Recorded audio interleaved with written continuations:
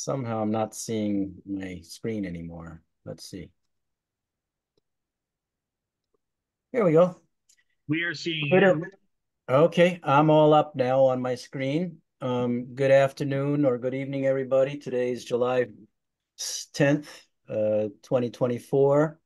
I'm Andre Gadera and the typically the co-host. So today I will be chairing since Michelle Labbé is out.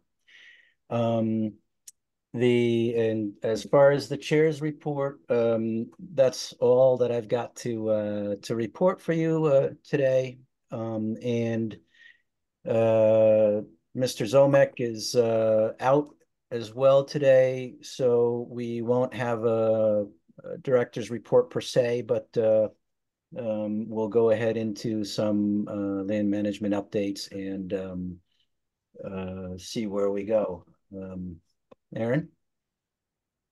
So we received quite a few conservation land use applications, and if it's okay, I'll just jump right into those. Um, Can I, pull up. I'm sorry Go for ahead. the interruption.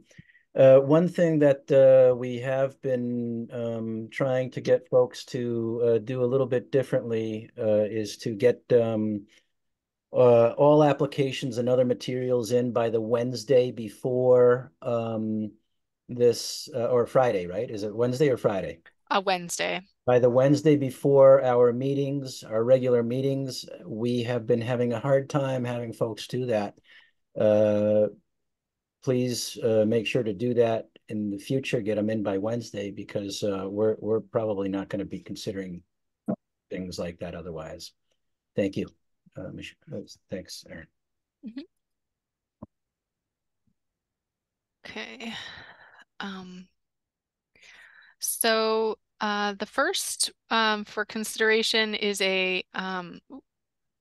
sorry, my computer's jumping around a little bit, is a elopement ceremony that's planned at Mount Pollux. It is in the applications are all in your meeting packets, but it's a very small event that is proposed on July 27th, and not um, a lot of infrastructure associated with this one. It's kind of a little bit more in line with what we typically see at Mount Pollux. I don't believe that they have any equipment or anything like that. I believe it's just them and a justice of the peace. Just pulling up the application to confirm this. Three people for the Three application. participants, yep, and just small ceremony.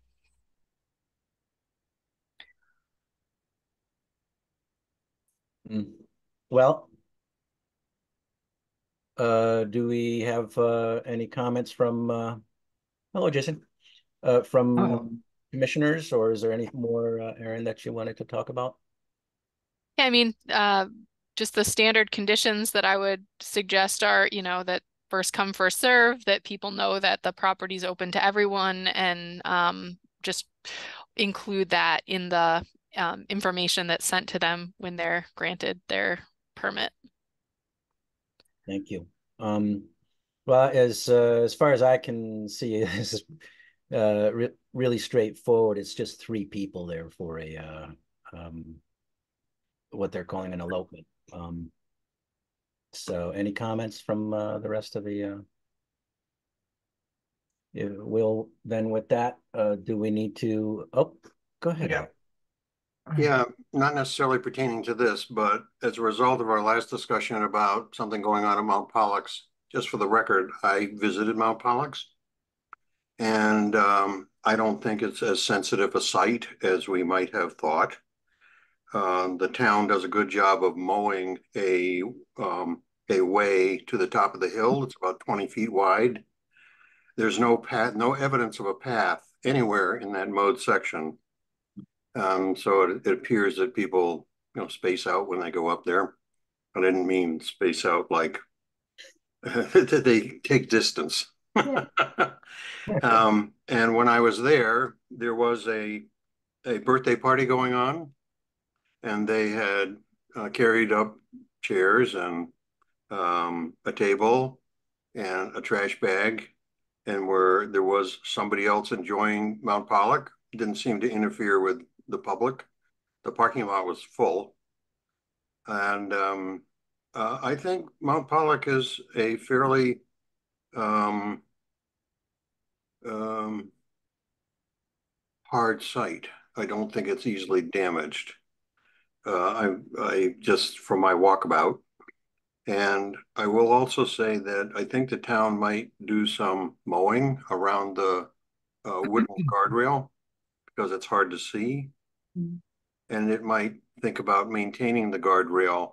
It gives the appearance, because it's fairly run down, that we're looking the other way, which is not the case. So I don't, I can't say, I couldn't say this offline because of the meeting rules. So I just take the time to say it now. Has nothing to do with what's in front of us. I'm all for it. Okay, Alex, thank you. Um, and yeah, I could see how it a little extra maintenance might go a long ways. Well, do we need a Yeah, I'll move to approve the land use application CLU 2410 at Mount Pollock's wedding elopement on 7/27/24. Okay.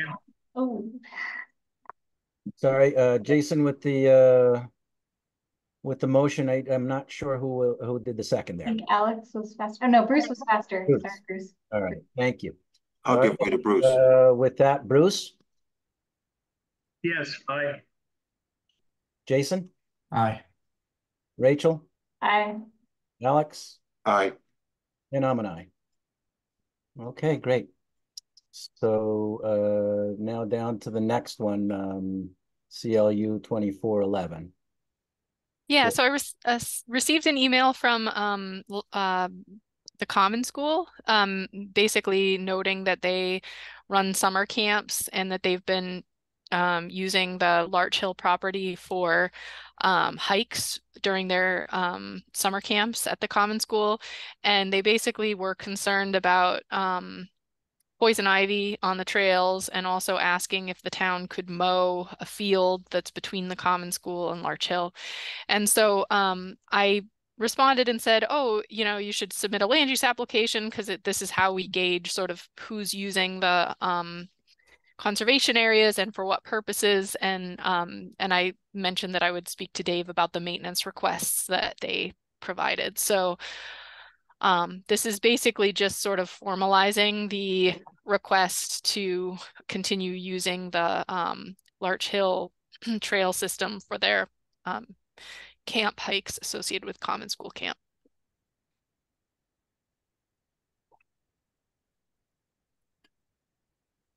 Okay. Any questions, comments from the other commissioners?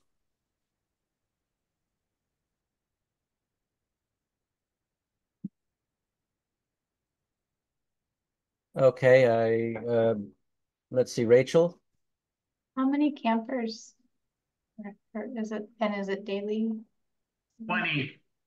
20? Oh, thanks, Bruce. Yeah, I would say that the term camper is a misnomer.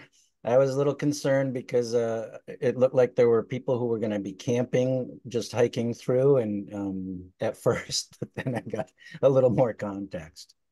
Bruce? Just wanted to double check whether any of the participants that are sitting in are here for these land use updates. If there's anybody here for the land use updates, if you don't mind, please raising your hand. I don't think any of the applicants are here tonight. All right. All right. Hang on 1 minute.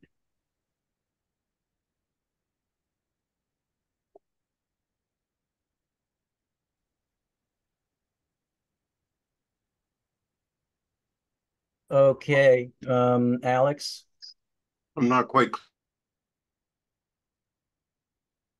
I didn't hear you, Alex. We can't, I think you're on mute. no, it's something else. Now you're on mute, but all right. No, we could still, we can't hear you now.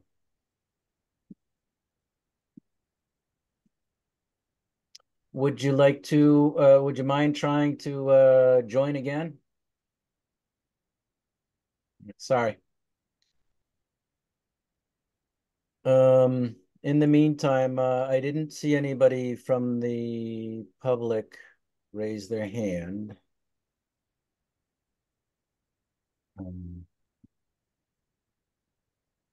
Well, in the absence of Alex's potential comment, I will make a motion to approve the land use application 2411 Larch Hill Summer Camp Heights Common School, June 24 through August 2nd, 24. I second. All right, that's Jason with the motion, Rachel with a second. All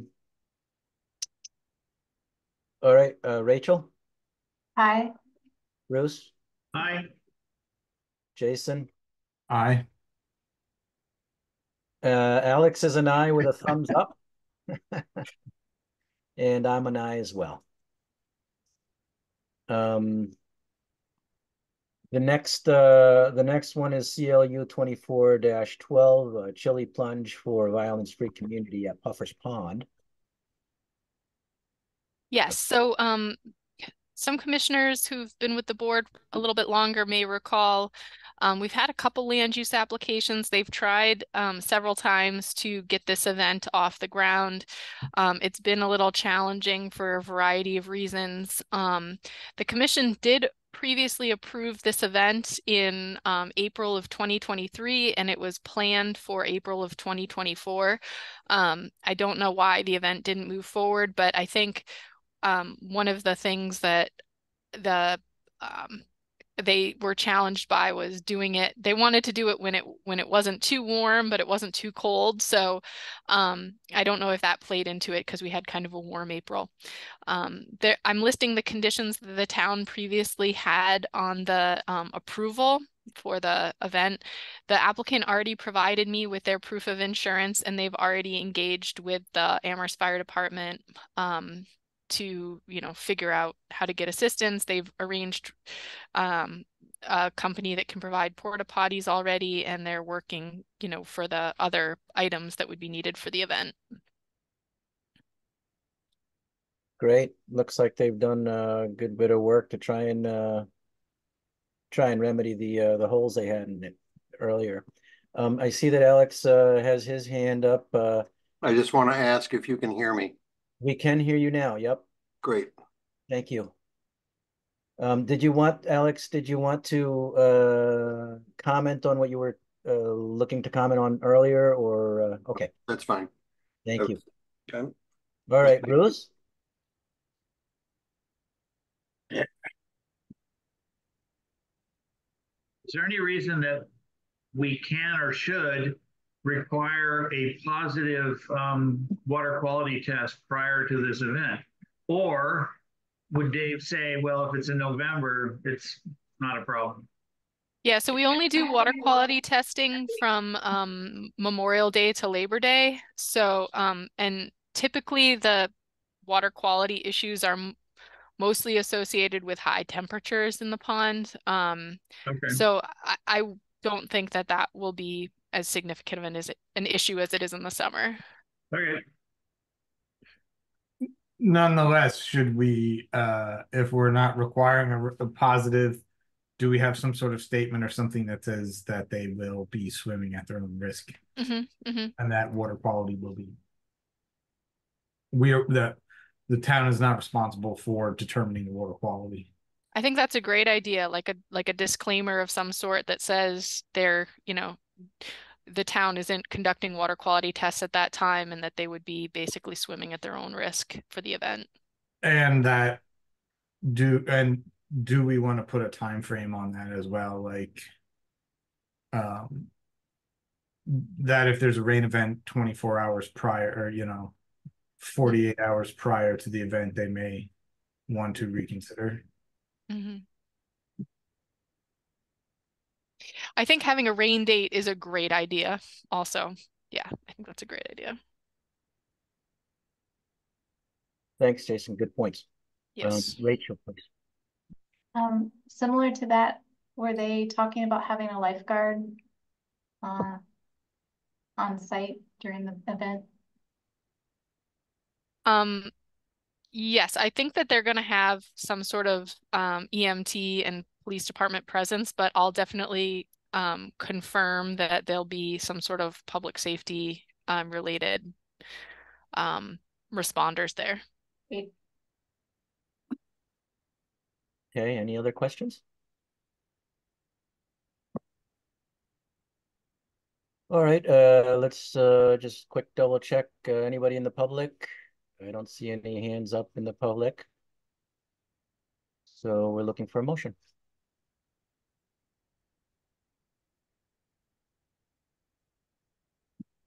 I move that we approve CLU 2412 Chili Plunge for Violence-Free Community in Puffers Pond, November 16th, 24. Again, Could we just add the noted conditions that were discussed? Oh, you want me to read the whole thing? No, just if you could just state that it's approved with the noted conditions as Approved part of your with the motion. noted conditions. second. All right, great. Bruce with the motion and Jason with the second, with the conditions that were noted. Rachel. Aye. Jason. Aye. Bruce. Aye. Alex. Aye. And I'm an aye. Great, thanks, folks. Now, next to the fourth and last land use permit application, CLU 2413, for a birthday party at Puffers Pond on 7/7. Yes. So this is a very last minute request. It came in today actually, but they wanted to do the party this weekend. I did speak with them about it. They're gonna bring trash bags to remove their own trash. They are just kind of planning a picnic for a couple family members to come, and yeah, it seems kind of low key. There's porta potties already on site, and the pond is closed right now for swimming. So what is going on with my computer? Can't see you guys. There you are. What's with the date of 7/7? That's just that they originally wanted to do it last weekend and changed it, or how did that? I think that might be a typographical error. It's this Sunday. Sorry. This was Right. yeah, Yeah, it's their application form lists both dates, the start date of the 14th and the end date of the 7th. So I think they yeah. might I have think had a Scrivener's error on their end. yeah. I see. Okay. Yep. They said Sunday, this Sunday. Yeah. On the 14th. Okay. I see Jason's got a question. Are you all done? Did you have anything else, Aaron? No. No. Jason? My question was just, Aaron, you mentioned that Puffers Pond is closed. Is that for water quality? Yes. Okay. And applications like this, what is the, like, if these people hadn't submitted an application and just went and did what they were doing, and there's no ramifications for that, right? And are they required, like, where do we? No, it's mostly so that we know what's happening. It's mostly so we know when these events are happening, and also so that we can sort of put some boundaries on it. So like originally when they wanted to bring their dogs, and I said, oh, well, there's no dogs allowed at Puffers. And then I asked, are you planning to bring bags to take your own trash? And they said no. And I said, well, it's pack in, pack out, so you should take your trash with you. So it gives us a chance to engage with people when they come to us with these events, where we can kind of put some structure around to make sure people know what the rules are, because it's not always clear to people who use some of the land if it's not well marked, or Like, how do people know that they're supposed to do this? Usually people reach out via email and say, I'm planning to have a birthday party or a graduation party. I'd like to do it here or there. Like there was one situation, it was, I believe, last spring, where somebody wanted to have a graduation party with like 60 people at Puffer's Pond. And I talked with Dave about it before the land use application even came in. I talked to Dave about it, and Dave was like, we referred them basically for like Mill River or Groff Park as an alternative, because it's got proper facilities to handle that number of people. And they ended up going with a different facility. So sometimes, like, when people initially make contact, it's an opportunity to let them know what other potential recreational facilities are available. And then sometimes they redirect to, something that has a little more by way of what they're looking for. Like those folks they were looking for picnic tables and places to cook and stuff like that. And so they just didn't know, they just assumed that those things were all available at Puffers, which they're not. So. Okay. Thanks. Bruce. And thus, because engagement in setting of protocols and having some interactive is the primary purpose, you're more forgiving about something that comes in the morning of the meeting. Yeah, I mean, the policy, as far as like our submission policy, I consider that to be mainly for hearings, like hearings where we have technical details like engineering documents or, that type of thing. But I also, usually leave that sort of to the chair to decide. The one reason why I moved this many forward, because there was 4 and it is summertime. So sometimes in the summer we get backed up with them. And so, just keeps them moving so that we don't end up with a backlog at the next meeting. All good. Yeah, that works. That worked well. Now, let me just ask for some clarification on Jason's question before. Aaron, don't the town bylaws mention something about groups over a certain amount need to have a permit? Or am I imagining that? When you say the town bylaws, do you mean like the Conservation Commission rules and regulations? Yeah. That's a really interesting question. So, and this is something we can cue Alex in on as well, as the chair of the land management subcommittee. But I think the answer is we're still working on all of those details to have it be sort of set in stone as to what those policies would be. Oh, okay. Huh. Sounds good. Noted. Oh, Laura. Hi, Laura.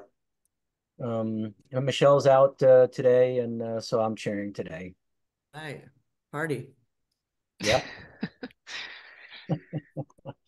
All right. Well, here we go. Well, we just went through land use application CLU 2413. That's the 4th of 4. I'm going to double check with the public, see if there's anyone in the public who's looking to if you have anything to say or ask, please raise your hand so I can have you join. And I see none. So with that, I would be looking for a motion.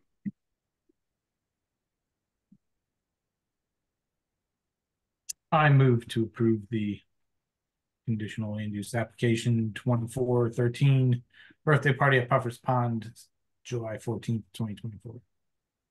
I said, All right, we have Jason with a motion and Rachel with a second. Rachel, Aye. Bruce, Aye. Jason, Aye. Alex, Aye. and Laura. Aye. And I'm an aye. So now we're through the land management updates. Are we going to have an update on the open space and recreation plan in the public information session? Yes. So just an update on that is that we did set up a website. The website is listed there, but if you just do a Google search for the Town of Amherst Open Space and Recreation Plan, there's a web page that has our survey results. It also has our compiled results from our public information sessions that were held at Groff Park, Amethyst Brook, Mill River, and did I say Amethyst Brook already? I did. Okay. Puffers, Amethyst, Mill River, and Groff Park. We had 4 sessions.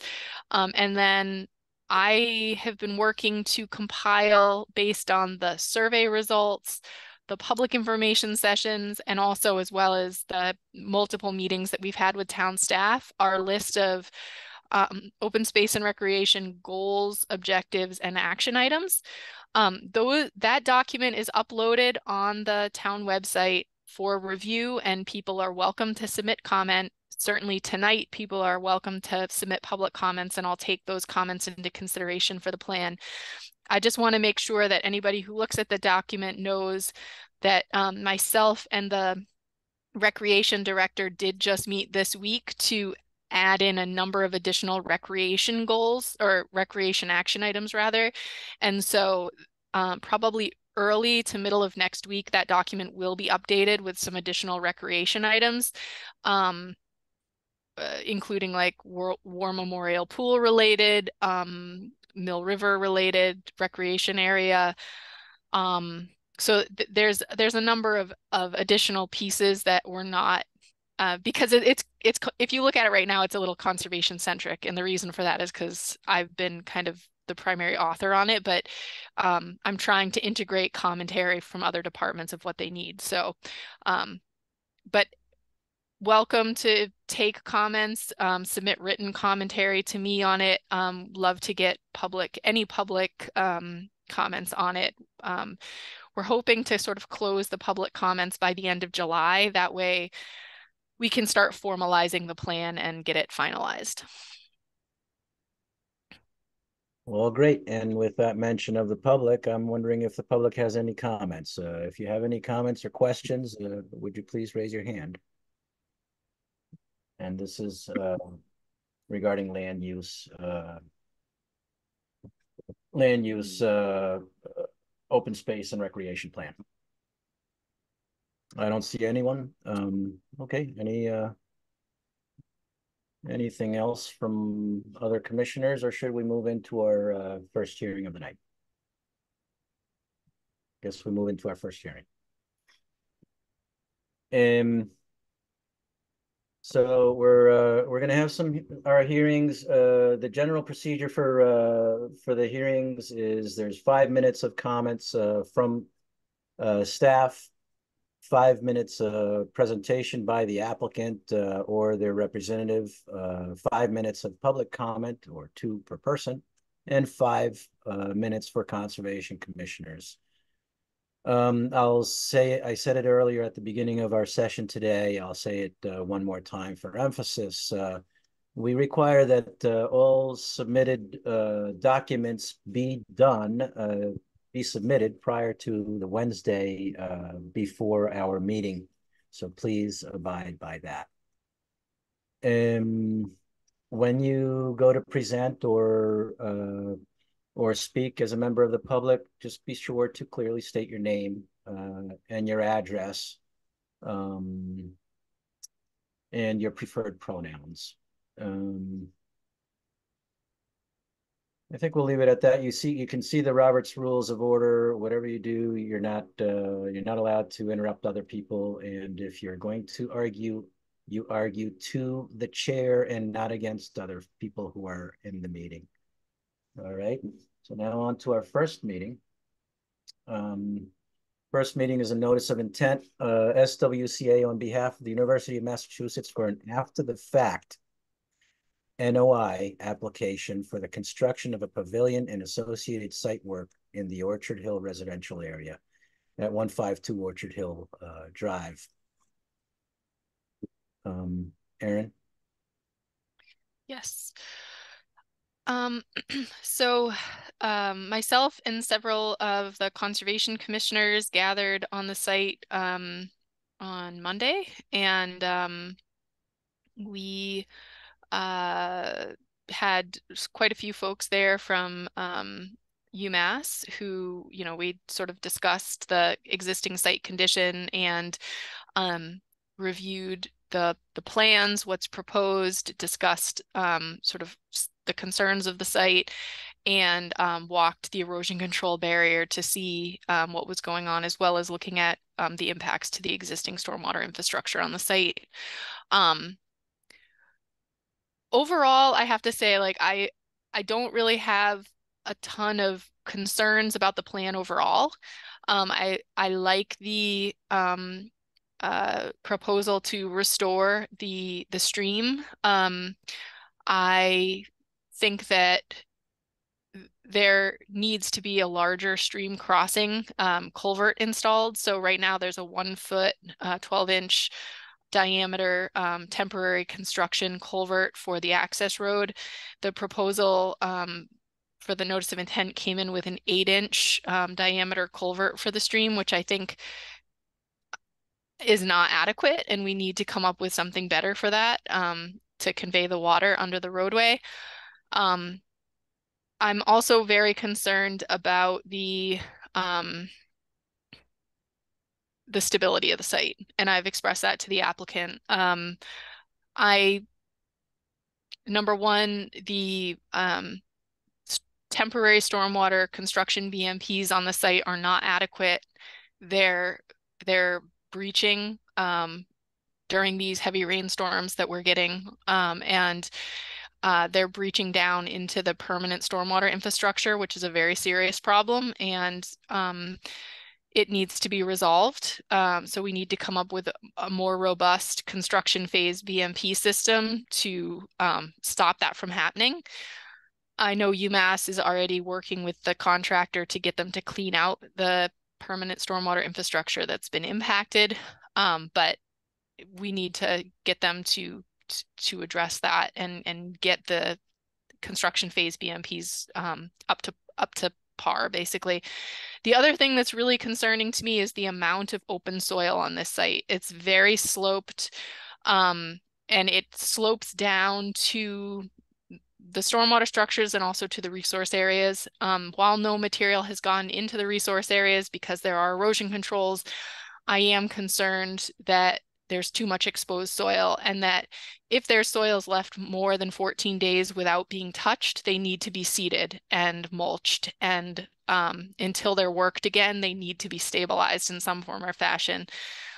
So those are kind of my comments, but just in general, I think the plan is fine. I just think that we need to kind of shore up a couple elements of it. Thanks, Erin. Just a quick clarification. You said it's 14 day within 14 days it needs to be seeded. How long has it been out there? I think that site construction started maybe late March, early April on the site. And the site has sort of slowly opened up more and more since that time. It started out that they were just working up at the top of the hill and they had the construction entrance in. But since that time, there's been a significant amount of work to install sewer lines and water lines, connect utility infrastructure that's underground. And, some of like the utility infrastructures within it's up to the 50-foot buffer boundary so there efforts being made to stabilize that area, and some of them are starting to to take, like the area where the utilities connections were made. Some seed is starting to take there, but the areas where the water line and the sewer line were installed are completely exposed, and right now they're using that as a construction or it's a detention pond basically. And if that was stabilized, I think it would provide quite a bit more sort of protection of the stormwater on the site. Do you mean that's that retention area right next to the path? Yes. Yep, that's where the water and sewer lines came into the site. So that wasn't open in early April. That was opened, I want to say in like the last month or so that was opened up, but it's gotten significantly worse since that was opened up. All right, thank you. Sorry, Go ahead. just a point of order. Andre, it doesn't, after 14 days, it doesn't have to be seeded. It just has to be stabilized with some sort of temporary stabilization until final stabilization criteria is met. Thanks, Jason. Sorry. Okay, it's so now to the applicants. If you don't mind raising your hand, I'll bring you in as here we go. We have Ryushi Takahashi. Here we go. Who else? Oh, we got a few. Jason Vendetti, Meredith Borenstein, and Jess Vala. All right. Who would like to start on behalf of UMass/WCA? I would do so. I don't see myself on the screen for some reason. I think you'll need to hit did you Oh, here it goes. It just video connected. start at the bottom left? Bottom left, I see audio. All right. Well, you don't have to have. I know, but I got all dressed up for nothing. I'm kidding. I'm still on my desk. All right. That's funky. I don't see the camera for some reason. I am Jason Venditti. I met with you guys a few weeks ago, and thank you again for having us back for this retroactive notice of intent conversation. We did indeed bring with us the team that we have that's working on the project. Ruski Takahashi is Simpson Associate, Amherst native, might mention, still lives in Amherst. We have Jeff Walla from Niche Engineering, who could talk about further details in regard to the engineering aspects of the design. And we have Meredith Borenstein, who I think you all know from SWCA. So I appreciate you guys taking us back into a conversation. I think I'd like to, in general, though, start with the open conversation about how the fact that we are indeed engaged in conversation. I did hear the comment that you had, Andre, in regard to documents being produced by Wednesday prior to hearing, and we do apologize that we are dynamically adjusting to new information in regard to what we're designing towards, and we're open to continue that open conversation, which we very much appreciate with Erin. The SWIP conversation that took place there in regard to stormwater pollution prevention, the university, as I stated before, takes this very seriously. We have had multiple conversations with this contractor in regard to mitigation measures and mediation regards to different measures that they have taken. The utility connections that they have been indeed open. The electrical utility has been stabilized and is in much better condition. The water lines were just recently finished. Those were indeed opened up, but they just recently finished. The contractor has indeed installed detention basins on the site temporarily as a measure to allow themselves to make sure that they have stormwater prevented from running off the site, which we also concur. We have challenged their stormwater pollution prevention measures in regard to wattles and et cetera. The university is well aware of that and is indeed almost meeting daily with this contractor to ameliorate that and are heavily engaged in the conversation. So I hope that I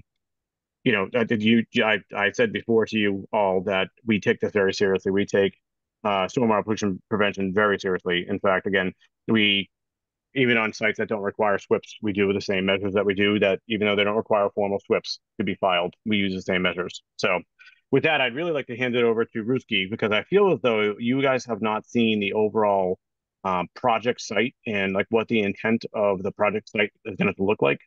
So if you don't mind, Ruski, if you could take it over from Simpson Associates. Sure. My name is Ryosuke Takahashi, Senior Associate from Simpson. We are the landscape architect for this pavilion project. I'd like to go through the overall design of the landscape. Would it be possible for me to share my screen? I don't see the share button. Yeah, Aaron, I got to tell you, the controls look different tonight than they normally do. Normally, I Yeah. see in the bottom left, I see a video and audio. I also usually see a share once you promote me to a presenter, etc. Yeah, we had a Zoom update, and that's why at the last meeting I had technical difficulties because there had been a Zoom update that hadn't been run on the desktop version. So I apologize, it's a little strange. But I did initiate that you should be able to share. So let's see if that works. Roski should be in the very middle of your screen at the bottom. Yeah, I see raise hand button, show captions, and that's it. button, audio, and that's It should be at the left of your raise hand. Yeah, it's not. No. Is there something in the documents that you would like that we could bring up? Maybe, Aaron, do you have access to? Do we have copies of the plans that you wanted us to share? Or that you wanted to present, or are those plans different than what we've been provided? I think this one in particular is different. We tried to simplify the multiple sheets that break up the site into one composite plan for ease of demonstration. So, yeah, I mean, this is one of the challenges, and I don't know why it's not allowing us to share, but yeah, I was wondering when I was looking through the packet why we didn't have like an overall site plan. It seems like we kind of got like a piecemeal. Let me just see what we have in the folder. Aaron, while you're doing that, maybe if there's anyone else on the team there, Meredith or Jess, who might have a screen sharing capability that I do not. This is Jess from Niche. Mine is also just mute, lower hand, and show captions. Yeah, same here, Meredith from SWCA. Yeah, this is a different format than we are used to. So it says Zoom Workplace. That is something maybe a little different about the webinar. And I also, yeah, we can't show our videos or the All right. Well, could I email you a copy of the plan we were going to present, Aaron? Would that be beneficial? Yeah. I also submitted with the notice of intent. I submitted an overall aerial photo with like the delineation and just the limit of work, not the grading plans. And we did submit the utility plans, which do show the swale and the drainage area and the buffer zone relative to the proposed utilities. So that could be useful. We have updated the culvert crossing since. Yeah, so this is just a general aerial photo of the site. It doesn't show any of the proposed work. It just shows current conditions prior to I just emailed you, Aaron. Sorry to cut you off, Meredith. I'm so sorry. Okay. I just emailed you, Aaron. There's two sets of plans there. One is the L-based color. That would be the overall plan. Probably good to start with that for this commission's benefit to see the overall project site. Okay, bear with me just a moment. Yeah, we could also start with the site utility plan, which does show buffers and proposed drainage near the site access. Mm-hmm.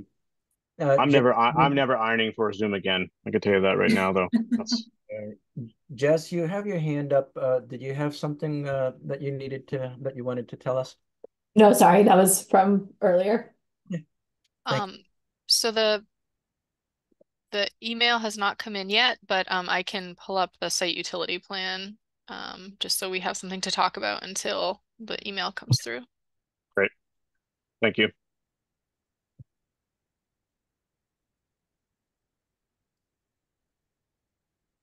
So, should I start with it's hard for folks to see this screen, so like I feel like zooming in is the only way to really see it. This, correct me if I'm wrong, is the parking area, and then this is the construction access road coming in. This is the proposed culvert inlet, and outlet point for the stream. Which the stream is not shown on here, but there is a wetland up in this location and a stream that runs down along this parking lot. And then this is the location of the water line and the not sure if that's the sewer line or what that I know there was another utility connection. That is a walkway, and that blue line there is the 100-foot buffer zone. Oh, there's sewer. Yeah, sewer's closer to the array. Yep. So it kind of explains the wide swath of disturbance in this location because the lines are parallel in some locations but further apart in others. Anyway, I don't want to dominate. You guys feel free to jump in, and I know it's hard with me running the controls, but feel free to present what you wish. Jess could probably talk to more detail in regard to the utilities, but what you're seeing there is a water and domestic and a fire line that is going to feed a facility that is up the hill that does indeed have restrooms, that does indeed have sprinklers. It is an outdoor air facility that has restrooms associated with it. The access path that Aaron mentioned is 20 feet wide in coordination with the Amherst Fire Department in regard to it being a fire lane, but it also is going to serve as the handicap access to the site with an ADA accessible route all the way to the site itself.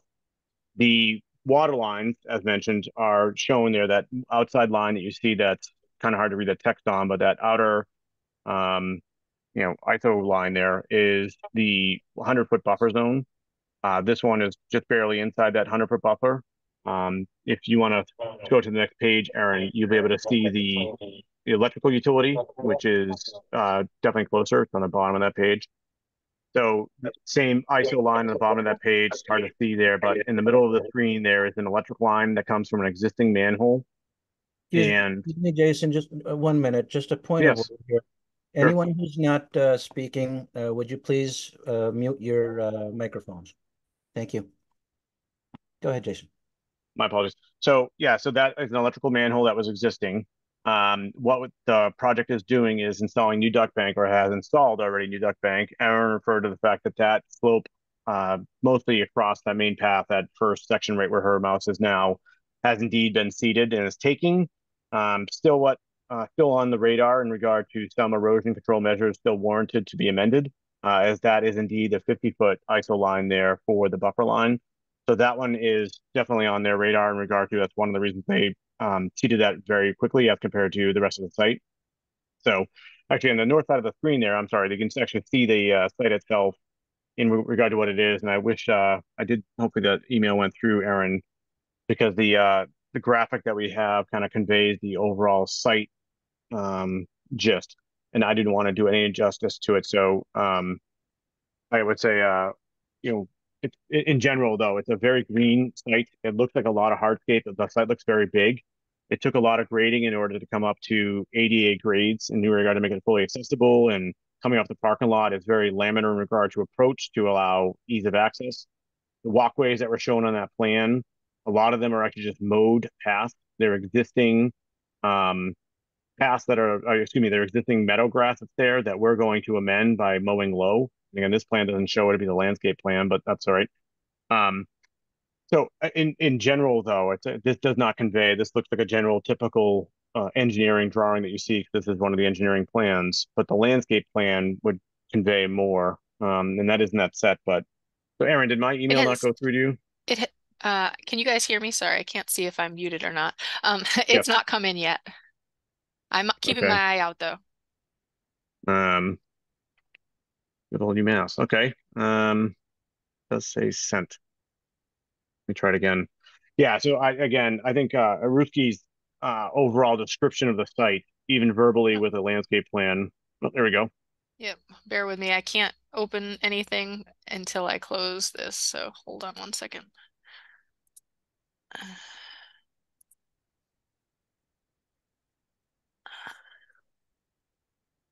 Yeah, Ruski, I don't know if you could take control after this and kind of walk through the overall Sure. site plan. Again, for the commission's benefit, I think that'd be helpful. Bear with me just one second while I open these and get the screen back sharing again.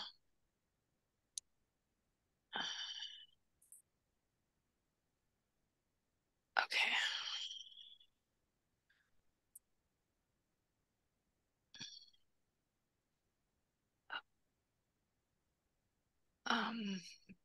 So which one did you want to start with? This one would be great. Thank you so much. So yeah, as you can see in the middle, you can see the footprint of the pavilion. So that's roughly 100 by 25 feet, which itself is an open air sort of piece of art architecture, and that provides a space for gathering and various kinds of events. And the landscape design supports the function of the pavilion and enhances the outdoor experience of this place. And the woods on the west side, which is page up side, are the oldest woods of the campus, while this site has a history as an orchard.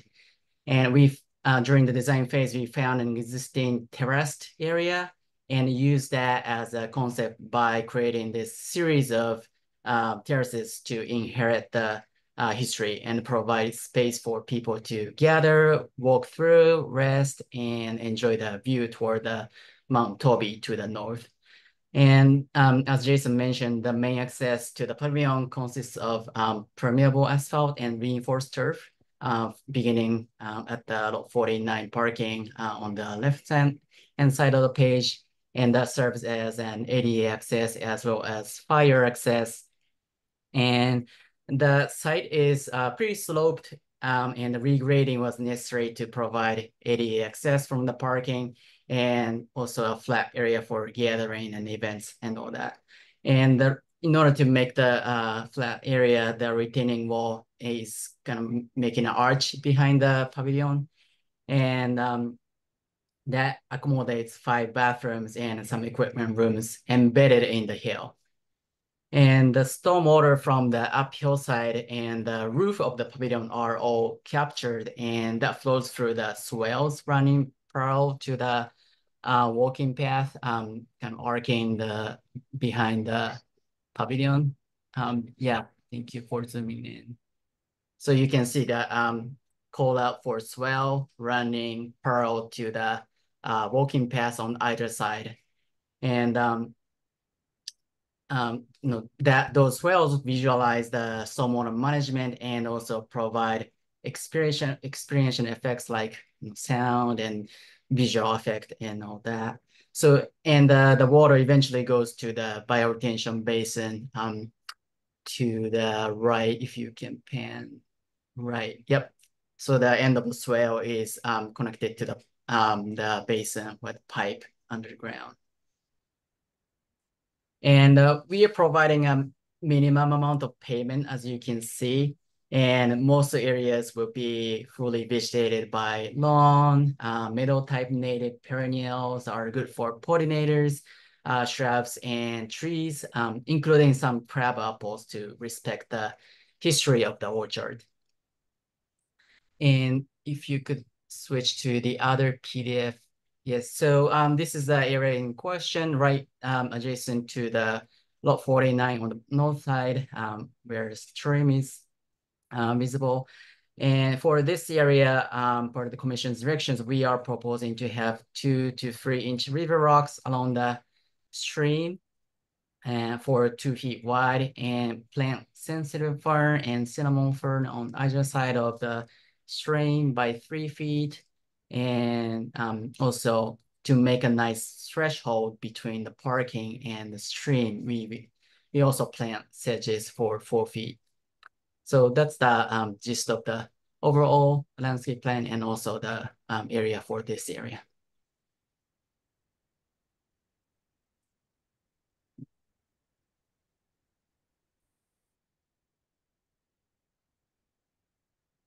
Again, without having the ability to present, my apologies, but without having to present, I don't know if Jess would like to discuss in regard to like the sizing of the culvert, and Erin, you had a comment there in the beginning of your presentation there in regard to the size.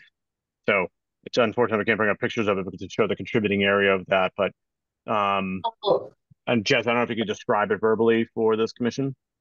Yeah, was the memo that pipe sizing memo part of what you just emailed to Aaron? I just sent Erin the most updated plan and the memo. I didn't want to overwhelm her right before the hearing, so I hadn't sent that, and we just got it in. So perhaps that would be helpful to share. Now, Erin, 2 more documents are coming your way.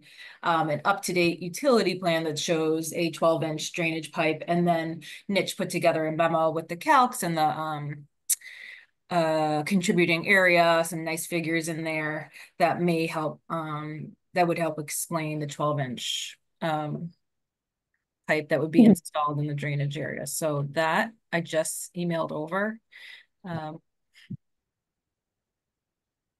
Yep. Yeah, I think the memo would be the more helpful one once that does come through. Great. Okay, Jess and Meredith, it looks like Bruce has a question. Bruce, why don't you go ahead with your question? So since these are brand new materials that weren't delivered within a day, let alone a week, and we are continuing this in any case, perhaps we could give us 2 weeks to solve whatever the Zoom mystery is, that we should let that go for now and move on to wrapping this up, and then have a more formal discussion where the applicants can actually present what they want to present. That's my suggestion. Bruce, I think that's a really good suggestion. It's kind of hard to follow the way things are right now, and part of it's on this on the program that we're using, the Zoom, and part of it due to the timeliness. So thanks for your suggestion. I agree with you. Erin? Yeah, so I really appreciate the engineering calculations, and thank you so much for putting something together to get some response to me. I guess I just wanted to speak in general related to this feature. I understand that this is a severely degraded system that has been impacted by years of impact from building of parking lots, moving of soil, putting in lawn seed, mowing, using it as a snow storage area, etc. This has been shown as a hydrologic feature on our maps going back for some period of time. You can see it on aerial imagery going back some period of time. It's clear that this has been a altered resource. I reviewed it with DEP, and DEP does think that this is a jurisdictional resource under Mass regulations, so that the wetland is a wetland that is the contributing source of water for the stream which flows down the hill. I understand that you're saying that the culvert only needs to be 8 inches to accommodate the watershed, but I can tell you from a resource area standpoint, me as a staff person, I will not be able to support this application with an 8-inch culvert going underneath that access road. I don't think it is I have never seen a stream in 2024 try to be put through a 8-inch pipe. I have not seen in the last 20 years a stream try to get put through an 8-inch pipe. To me, that is something that somebody would have done 100 years ago. And it's just, we need to do better. I hope we can do better than that. I just want to comment on that, and I agree that we should give the commission a chance to review the updated materials and continue the discussion. Thank you, Erin.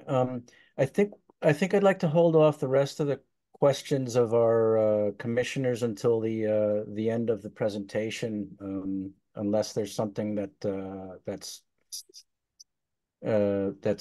urgent. And that, in other words, until the end of the presentation by the applicants. Thank you, folks. All right, Jess or Jason or whoever's next, why don't you go ahead? I'm not sure where we go from here. I think if it's a guaranteed continuance, I am not sure procedurally how we do this. Is it a continuance at our protocol in regard to inability to present? Well, you can, the people who make the call on whether we're going to continue it or not is going to be us. But at this point, it doesn't seem that the materials that you wanted to present on, or not all of them, and that you have submitted, we haven't had a chance to review them. So it wouldn't make any sense for us to sit here and review them while we're talking, in order to come up with a decision. Okay. Yep. Jason. So it will be continued. Perhaps it's better to go ahead and do that Yeah, now. my apologies. I was asking Andre. I didn't know the procedure. I'm sorry about that. I didn't know the procedure. No, I thought if I had to not a request problem. that continuance or not. I'm sorry. Thank you. Yep. I'm sorry? I didn't know if I was the one that had to request that continuance or how that works. I just didn't know. My apologies. It's all right.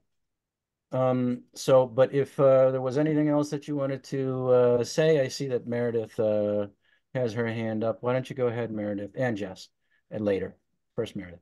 Okay, thank you. I just wanted to ask if there were any other questions from the commission at this time that we would want to consider so we can go back to the drawing board. I just wanted to hear from other folks to make sure we're going to address all the issues. So when we come back in 2 weeks, it's a more complete package. So that was my only comment. And I totally agree. We should continue. So when we can all present a little easier. So thank you. Yeah, thanks, Meredith. Yes, it is. I think it is kind of hard for us to have all the questions that we've got without reviewing the materials, but we'll go ahead with some, we'll go ahead and start asking some questions here as soon as you guys are done, okay? Jess? Thank you. This should be tabled for the continuance. I'll just quickly say, so in the revised memo we sent, we upsized it to a 12-inch, and that was sized to convey the 100-year storm upstream. And this is going to be hard to explain without the graphics, so maybe this again is tabled for later. But table it, yeah. Okay. Sorry for the interruption there. Okay. No, that's okay. Thank you, Jess. Anyone else from the presenter side? Okay, Jess, you can put your hand down now. Jason? Thank you, Andre. Thank you, everybody. So I want to clarify something I think needs to be clarified. We're talking about a stream. I assume we're talking about the stream on the, was it south side, that is labeled as a swale? Is that correct? Yes. So is it a stream or is it a swale? That was a big discussion. So it's been a big discussion. And for those, sorry, Aaron, for those of us that weren't involved in any of it. Yeah. So when I was there for the first time in April, it was flowing, and it was probably, I want to say, 16 inches wide, flowing down through the pipe. I immediately thought, this is a stream. I walked upstream and saw a wetland. That was one of the main triggers for the need for this permit. And that was prior to all the disturbance that's down in the buffer zone that's now underway.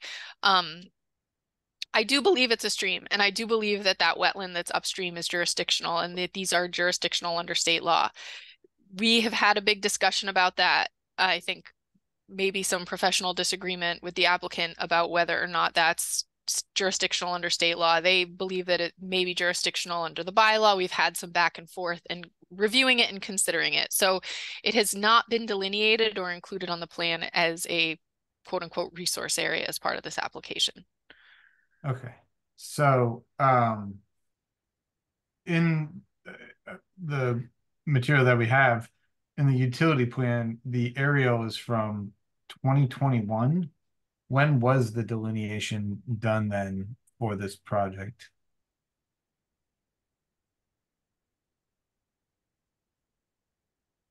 Well, I don't know if Meredith is still on here. I can't see people again, but we were tasked after with the fact that we had the retroactive buffer zone work we walked the site with Aaron, and I must admit that the first time we met on site, this is an area that is a grass, fairly level mowed area that is north of an existing parking lot that has indeed undergone growth over the last 30 years. It was upgraded 20 something years ago.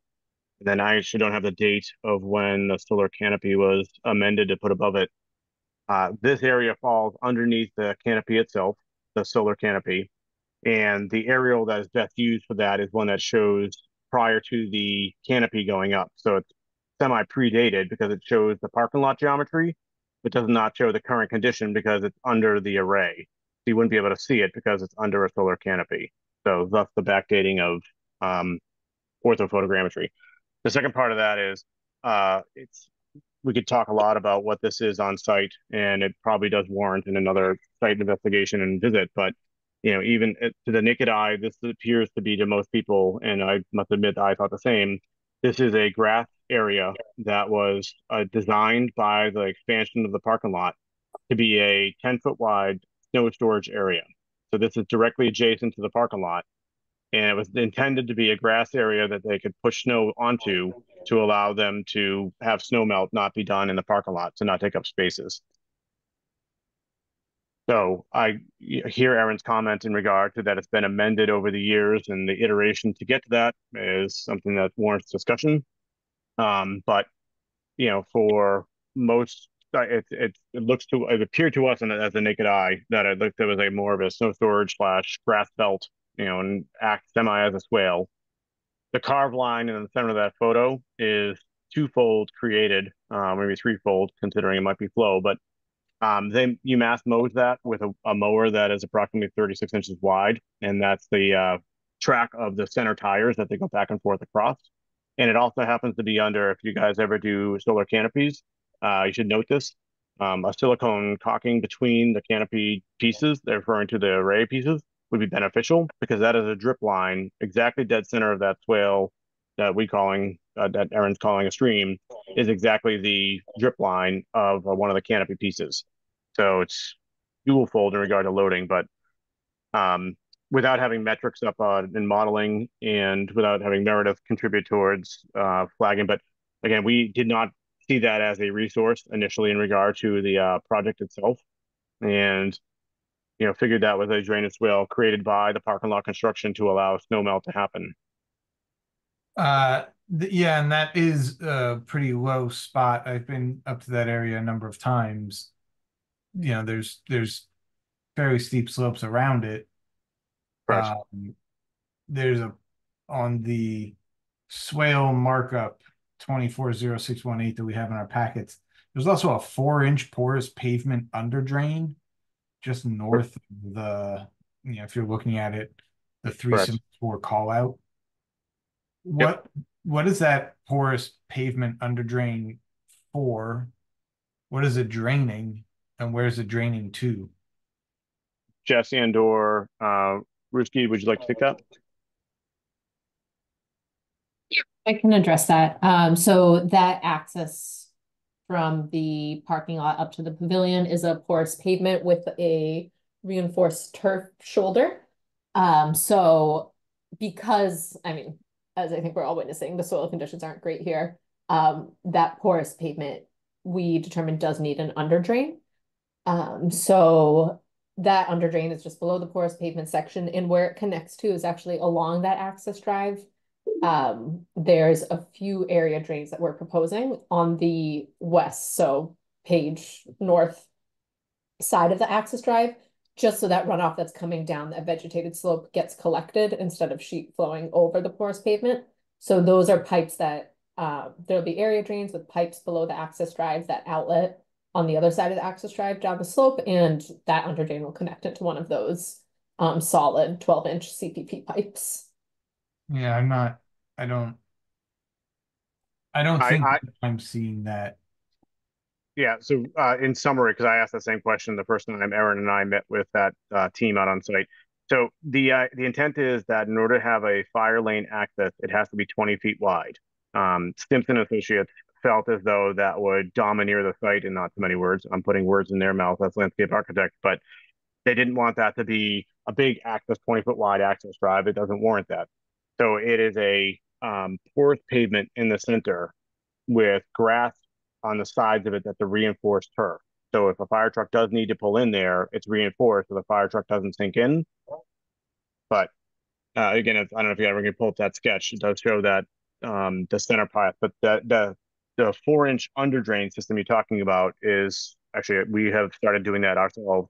Whenever you use porous pavement, it's a good idea to have an under drain system put under that. Not belt and suspenders, it's just get the water from out being from underneath the porous asphalt. Yeah, so I understand that. I'm talking about if you're looking at this exhibit here, it's to the left of the main access road, and it appears there's a call out for it. So either it's in the wrong place, or there's some sort of, I don't know if that's a discharge end of it that will be discharging into this swale / stream. I don't know. Do you have the ability to share? Essentially.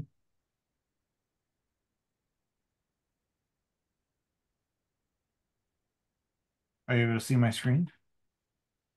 Yes. That's coming. Yes. I'm asking about this right here.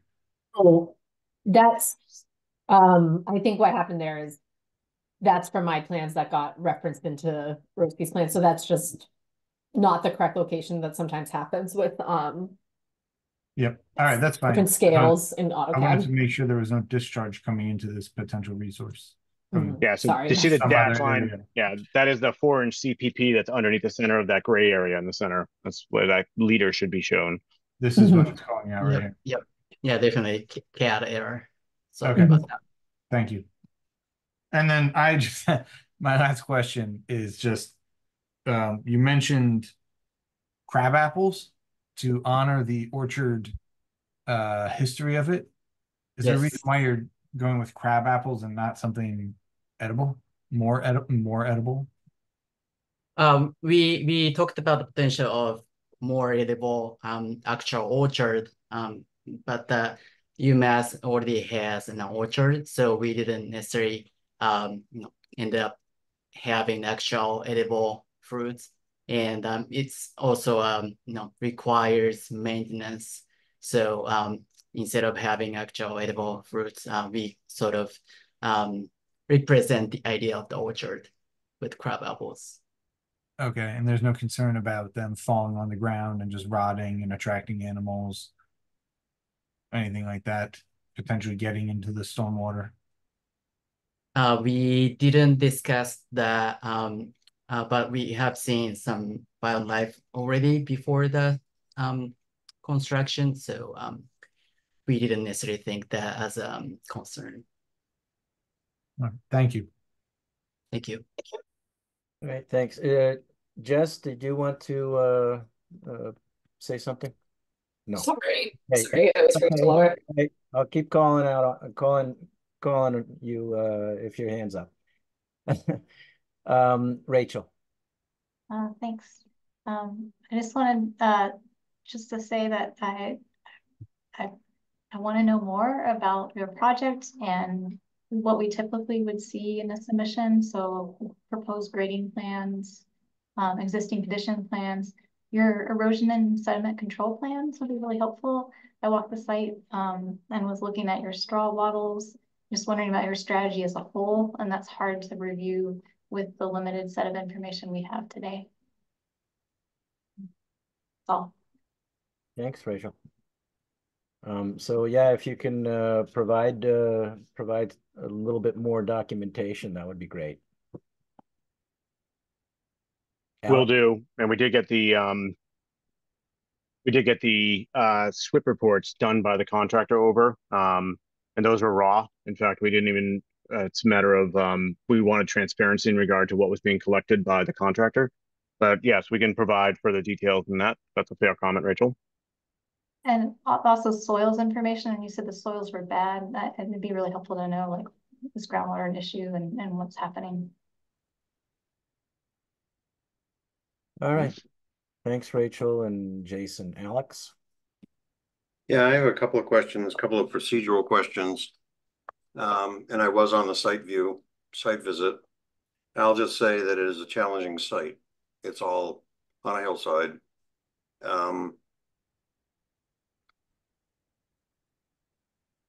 While we were there, was right after several rainstorms, and the sheet erosion is, the entire site is scarified on the hillside, and the contractor's doing the best he can to control water. But the sheet erosion is taking as much as 4 inches of soil in places and moving it down the hill to a detention pond and breaching the temporary dams that were put in there to try and they just, so I thought we would come to this meeting with some action for us other than a continuance to comment on what can be done now, not 2 weeks from now, to better control erosion. And not a criticism of the contractor, but the amount of erosion is all the silt fences are bulging, and there are leaks. So I thought we might have almost an emergency action to pass, and it didn't. We don't have one, so I feel uncomfortable going to a continuance without saying something about controlling that erosion better. I know most of the erosion is not in a resource area, but it is all headed downhill towards the resource area.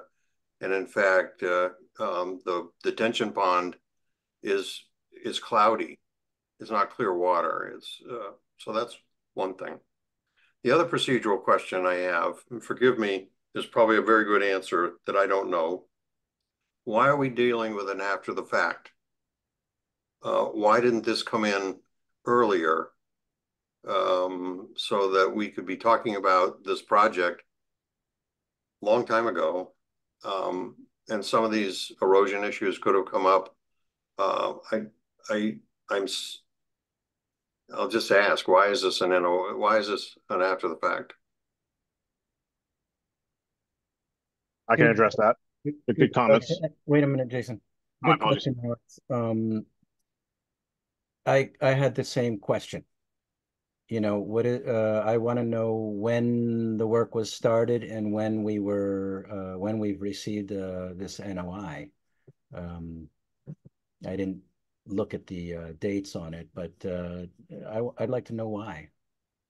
Yes, yep, that is fair. As I spoke with you a few weeks ago, the campus has had the assumption that the resources that are there, one, were further away than what we now know they are, but we at the time thought that we were just barely outside of buffer zone work, and therefore we're in compliance with doing this work without having any notification. Since then, we have had SWCA flag the resources and indeed realized that we are within 90 feet, 95 feet of buffer for the water line and 50 feet for that one section of electrical duct bank. At that time, by the way, just completely separate from the swale being a stream or a stream being a swale, we had thought that this was work that could have been, if not procedurally done by our comprehensive maintenance notice of intent as for utility upgrades and maintenance. But more importantly, we actually thought they were further away from the resources than they are now. So it is a procedural error on the university's part, and we acknowledge that. I acknowledged that last meeting, and I am aware of that. We're aware of that, and we are not going anywhere. We will continue to have these open conversations with Aaron and your group as we move forward. So I comprehend and understand and actually feel that emotion of like why we're hearing about us all now, and here you are trying to pull up documents that are being emailed during a meeting, and it seems very contrary to normal procedural operations for our standard NOI. And I acknowledge that this is indeed a retroactive notice of intent, and again, further conversations probably warranted in regard to the metrics and engineering that's involved in it, et cetera. But again, the university had what we had thought was outside of the buffer zone, and if we were indeed in a buffer zone, thought it was incidental work. The duct bank is the closest duct bank we have. It's the closest to the utility we have to that. So if it were not for the water line and or the duct bank, we thought we were in complete compliance with WPA and town bylaws. So it's we are remiss in regard to our procedural fault on that, and have acknowledged that, and I acknowledge it still. So Well, the fair thank you. comment. Yeah. Thank you for your straightforwardness there, Jason. Who in the university would have been the person to make that decision then, as far as who assumed that the resources were further away? Well, it's a disturbed area. We have that walkway, that north-south path that we call the Pear Trail. And we barely crossed that. And the thought at the time was that, that had been put in. It was permitted at the time, and that was barely buffer when that was installed. So most of the work is indeed west of that. So therefore, almost the entire project site is outside of jurisdiction. Again, separate from what is happening on the north end of the parking lot, which is, again, conversation further warranted. But I will call them incidental utility connections that we have. Again, it's probably 95 feet away from the water line is where the resources are. And we do acknowledge that the duct bank is indeed coming out of that. It's one thing that showed up on the plans that kind of throws people off is that the dig is small. It looks like a big duct bank in that entire buffer zone, but it's actually only a connection to the building, one straight connection. And again, that area, out of all the stuff we've seen SWIP management wise, is actually semi-established, which is good because that's the closest to the resource that we have. So. Okay, Jason, I'm sorry, but I don't really know. You said you were the landscape architect for this project? I'm a project executive and design and construction management. We have a group of 4 of us here. Kim Bruschke is the project manager and PX on that project. I was out on medical leave for a long time of last year and used to handle a lot of these conversations with commission and agents in both Hadley and UMass. And since my return, I look forward to redeveloping relationships and reopening channels of communication so we don't have to have these things happen retroactively. In fact, we want to come in before we have a glimmer of what the project site plan looks like and say, hey, we have an idea of doing this in this location. And here's what we're thinking about doing is our intent. And again, I mentioned last time I was with you folks that our new director that we have a David also. David Dower and I met with Erin and David Zomack to formalize that open channel communication with our intent. And again, acknowledge the fact that the university fell in this one procedurally. We're glad that we have not impacted the actual resource itself. This is not a case of resources being directly impacted. Buffer zone is impacted. Work is happening.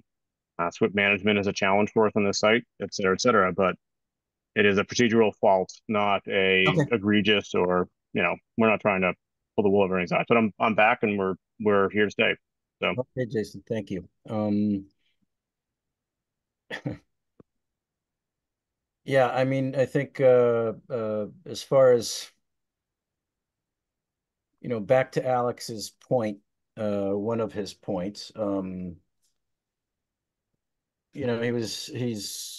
he mentioned his concern over erosion and the fact that in he's thinking that there should be something done immediately. Now, let me just point something out. I mean, just up to this minute, perhaps, we haven't seen, at least according to Erin, we haven't seen anything wash out into the resource area from your retention pond and so on. But if we get enough of a rain, that could happen. And if it does, and you guys haven't done anything haven't done anything immediately, you guys are going to be subject to potential enforcement action. I think it's for you to understand that, and that's where, the enforcement action is kind of like a last minute, a last resort. We don't want enforcement action. What we want is to make sure that stuff doesn't get into the, that we don't get any pollutants going into the resource area. Yeah, and we share that stewardness. We completely concur. So then that's what Alex is point was about, maybe we need to do something to ensure that this doesn't happen. Is there something that you can do, Jason? We have done, yes. First part, and my apologies. Since my return to work, my attitude towards everyday life has changed. So just to be clear, we know when it's going to rain. We actually know empirically when it's going to rain. It's when Erin is coming to the site for a site visit. That's what's going to happen. Yeah. So what we are doing is waiting for Erin to schedule the next visit, and that's when. No, I'm joking. So we walked the site with Alex and Bruce and Erin on Monday. Over the weekend, almost 5.2 inches of rain fell. Some of that rainfall rate, which I also mentioned to you last time, that we have a study that's going on discussing Tambrook, coming in with empirical hyper-local data in regard to what storms really are in our local area and what that means and what we're designing towards, which is why when we talk about the memo, whether a 12 inches is big enough or not, we'll talk about more. And again, I can't wait to show you guys that overall intent that we have. It's not a project yet. It's a concept and ideas that we'd like to share with the town in regard to how we move forward on Tambrook management, how we manage the pond, et cetera. So with that being said, we had just had basically a 200-year storm over the weekend. We then meet in the morning. No site work was ongoing other than managing SWIP features. They were going through and reestablishing wattles. They were raking out, changing silt sacks. They were raking out areas. That's all they were doing that Monday morning. And it was not because of a reflection of, oh, we had a Concom meeting. What was interesting about it is the contractor had forgotten that. So lo and behold, here we are walking the site, and damage is done to wattles. Silt fences have been breached and blown over. Their detention pond had surcharged over the edge there and surcharged of the stone, on and on and on and on. So we are well aware of that. The contractor, it's one thing to say they're doing their best, and it's another to say that you can't fault the contractor or point fingers. It is. It's their site to manage. It's in their contract to manage. They are going to have to manage it.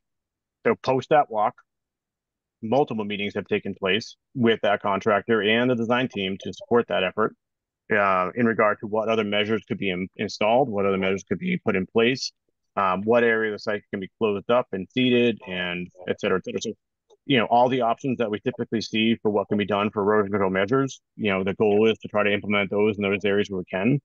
So the contractor, I don't want to say they're just aware of it because that's not enough. Awareness isn't enough. You got to actually do action. And they have since done, when we walked that site with Alex, Bruce, and Erin, they have already implemented a lot of the measures that we pointed and said, you should do this, you should do that. How about improving this? Change this to that. And they have done that. So they provided us a memo of what they have done to date and where they're heading for the rest of the week. We decided that it was not necessarily ready to send over to Erin as an update to her SWIP comments because her comments are valid, and we wanted to review it as in, is this enough? We don't want to send something over that seems just, oh, we're doing it because you're making us. We want it to be that the contractors engaged in the process. And so far they have been, but it's been daily meetings since.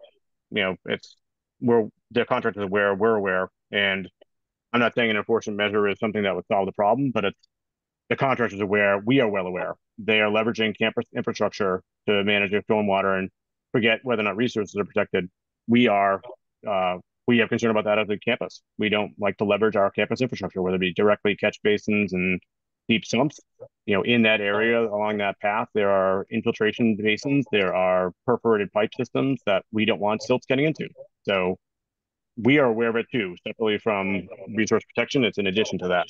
So again, we have a memo that came from the contractor that, again, we've reviewed briefly, but here we are talking about not sending off materials too close to a meeting, but we can share that next time in a more formal way. We'll share with Erin prior to, so she has a chance to review it also, and you and your packages, I assume.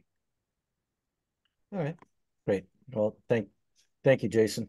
I appreciate that. Now, Jess's hand is up. Jess, did you want to speak? Sorry, yep, just a little detail on Jason. It feels silly to mention all this after everything you said, but just a little bit of the detail that we got from Suffolk today, because we met with them to prepare for this meeting to see what they've done since that Monday site visit. And they have made improvements, and then we met with them today to recommend additional improvements such as erosion control blankets, mulch or hydro seeding, and that's actually part of their plan. But just a very quick summary is that they had seen areas where there's a gap below the silt fence in the ground, and so they remediated that by actually keying the silt fence into the ground by 6 inches. They've replaced a lot of the wattles. It made additional recommendations. And then when we met with them today, we talked about hydro seeding those areas that are largely exposed, and they're going to prioritize doing the permanent plantings at the northern part of the site. And we recommended some more robust wattles than the straw ones because those just are not holding up. So some of the manufacturer name is called Pig, I think, but as long as those are acceptable to the commission, they're going to look at purchasing those in place. And in the areas where there's the existing catch basin near the resource area, they're going to put those more robust wattles around the perimeter there. So it's not just relying on the filter fabric. Thank you, Jess. Now we are going to have another, we are going to end up, yep, I got you, Bruce, in 1 second. We are going to end up continuing this till next week. So I don't really want to spend a whole lot more time. We haven't had any questions or comments from the public yet. So we'll do that after these next 2 questions. And with that, Bruce, why don't you go ahead? You're mute. I just want to ask Mr. Takahashi to reconsider the point that Jason made about edible orchard trees. There is at least one pear tree that you've protected that is from the previous orchard that's near the entrance, and there may be more, I don't know. Secondly, if you could comment in a couple of weeks about how you're going to address the sheet erosion that Alex has emphasized, because that means you're losing a huge amount of topsoil. Whatever topsoil was there has been lost. And so how are you going to address all of that, replacing all that, probably at a bigger scale than the original plan called for? I don't need an answer now, but I'd like to hear about it next week. Thank you. Thanks, Bruce. Alex? Are we meeting next week? 2 weeks from now. Right. Sorry, I thought I better check my calendar. But Bruce keeps the minutes, so I thought he was, anyways. Our jurisdiction is the wetlands. And we didn't actually venture all that far from the parking lot where the solar is. We didn't walk out, where the pavilion's going to be. And we walked at the bottom of the slope.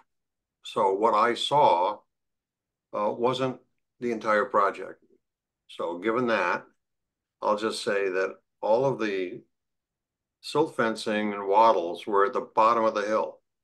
So it's a tough site. It is a slope, and it looked to me the entire thing has been scarified. The entire slope is bare, and the erosion control is at the bottom of the slope. And I wonder if it might not be possible to do some work mid-slope to try and slow the water that's moving down the slope and causing the sheet erosion. Just an idea. Like I said, we didn't walk the whole slope, and that's out of our jurisdiction. But putting your catch mitt at the bottom of the slope is one strategy. But if you could do something to control water on its way down the slope, maybe that's worth considering. Just a suggestion. Thank you, Alex. All right, Jason, why don't you go ahead, and then I'm going to ask the public. Okay, thank you. I'd like to make something of a point of the silt fence and the straw wattles are sediment controls. It looks like there are no erosion controls on the project from the photos that we've gotten. So as the silt fence, the straw wattles, they're sediment controls. They're meant to catch sediment that has already been eroded. They're not meant to prevent erosion. Something like a straw blanket, hydraulic mulch, temporary seeding, those are erosion controls. So, to Alex's point, erosion controls are not just a good idea, they're required. And if the project has a SWIP, that ought to all be outlined in the SWIP. There needs to be some sort of temporary erosion controls because this is a challenging site. It's got a lot of slopes. There's very clearly a lot of soil that's eroded and collected in what seems to be the area where biofiltration basin number 1 is going to be, which also then leads me to, you know, it's fine to use those post-construction BMPs as temporary construction BMPs, but then they have to be dipped out. They have to make sure that the infiltration that was originally designed is still there, because now you have a bunch of soil in them that wasn't originally there, compacting the underlying soil, potentially mixing clay soils on top of it. So erosion controls are incredibly important, and they seem to be completely absent. And I would like to, it's something of a professional bugaboo that I have. Silt fence, straw wattles, compost socks, those are all sediment controls. They're not erosion controls. Hydraulic mulch, blankets of some sort, hydroseed, temporary vegetative cover, those are the erosion controls. And those are the number 1 BMP that should be used to prevent soil from moving. The sediment controls are only there as, I'm going to say, something of a last resort to catch the sediment before it leaves your site. So, yeah, I really would like to make sure that, reiterate that we see the SWIP for this project as well. Thanks, Joseph. Thank you, Jason. And Jason Vendetti, no need for an answer, but maybe you guys can talk to the contractor about that a little bit as well, because as Jess pointed out, that meeting started immediately after the walk. They had a meeting yesterday, and they had a more formal meeting today where those exact measures that you discussed, Jason, that is exactly brought to their attention in regard to what was in the plans, what's in the SWIP. You know, obviously the SWIPs cover all sorts of options, and Niche was able to provide direct feedback in regard to this would work best in this situation, this would work best in that situation. Still a dynamic conversation, which is why we didn't want to submit it yet, considering we got it this afternoon. So good comments, though. Yes, we concur. Looking forward to seeing that, Jason. Yep. All right, thank you. All right, if there's any member of the public who would like to ask any questions or make any comments, would you please raise your hand?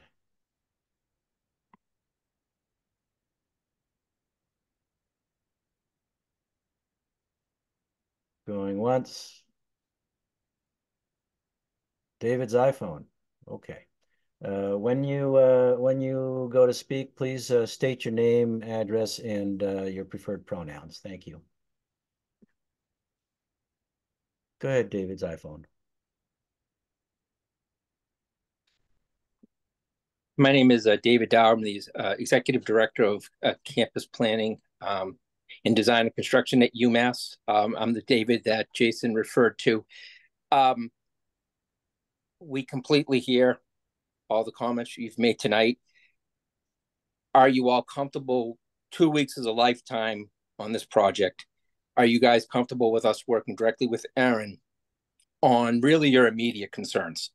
So we can just keep things going and avoid any more issues going down the road. I just want to confirm that you guys are comfortable with that, particularly around some of these erosion control measures and things like that. We'd rather get, if something's necessary, it's probably necessary now, and we don't want to wait 2 weeks for people to say, yeah, that makes sense. I just want to kind of clarify, and I do want to reiterate what Jason said. We hear you loud and clear. We're committed to working through this issue. We apologize for putting us all in this position, but we are here, and we just want to find our way through it. So. Yeah, thanks, Dave. We will get through this.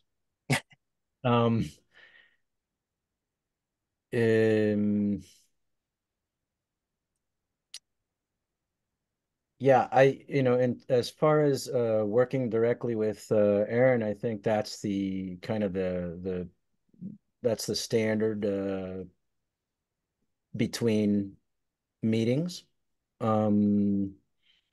So yeah, I don't see an issue if unless Aaron has any issues with it. And what we're looking for, and I appreciate your wanting to get things addressed ASAP as well, because yeah, we don't want to be trying to make up for something that went wrong. So yeah, I would encourage you to talk to Aaron, as long as Aaron's all with that, and Aaron's nodding her head. So yeah, that we're all good with that, David. Thank you. Thank you. Let's see. Is there anyone? Can you put your hand down now, and I'll take a look and see who else is might have their hand up. Okay, we don't have anyone else. Alex, one last question. Go ahead.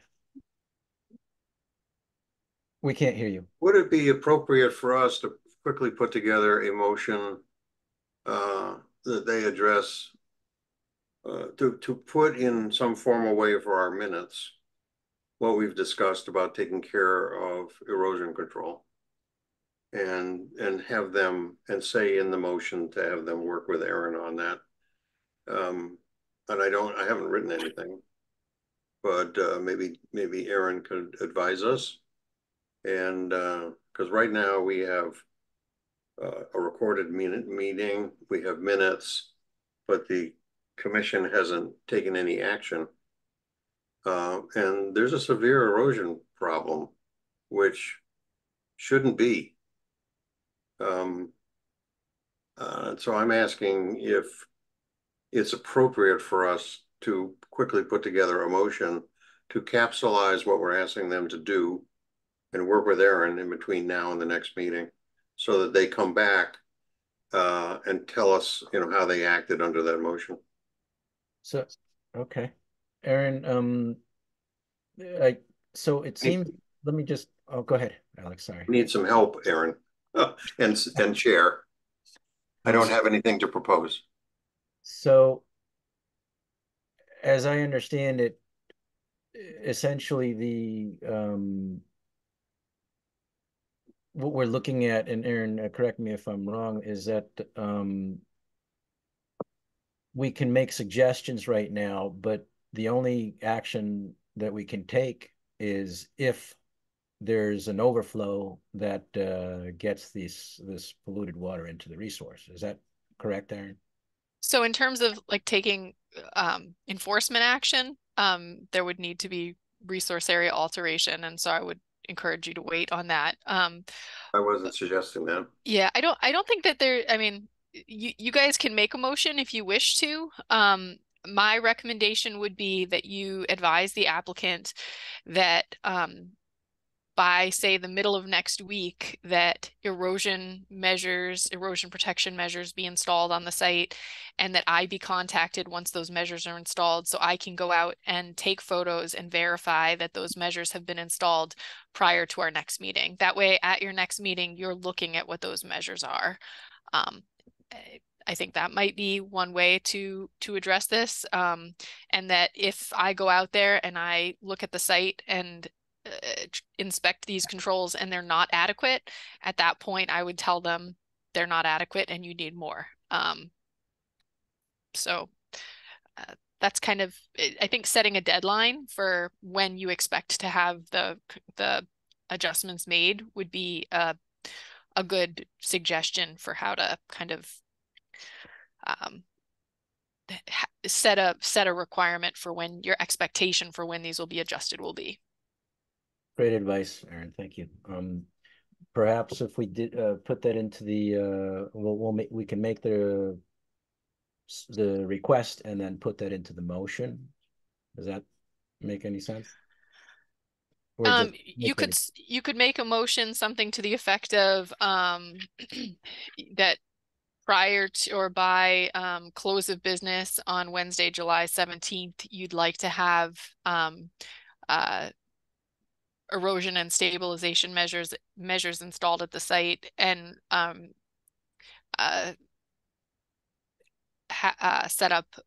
the staff set up a site inspection subsequent to that to verify whether they're adequate. Okay. I don't have my hand up, but Jason was first, but I was just going to ask Erin if she could quickly draft something like she just suggested for us. I think that's a good idea. Erin? Yes, you mean on a slide? Yeah. Okay. Thanks, Erin. Jason? Yeah, sorry, but prior to us doing that and making that motion, they have a SWIP. The SWIP requires them to do things. They're required for construction general permit compliance to be doing these things. To me, without having been on the site walk, this project does not look like it's in compliance with the permit or with their SWIP. So we need to keep that in mind as well.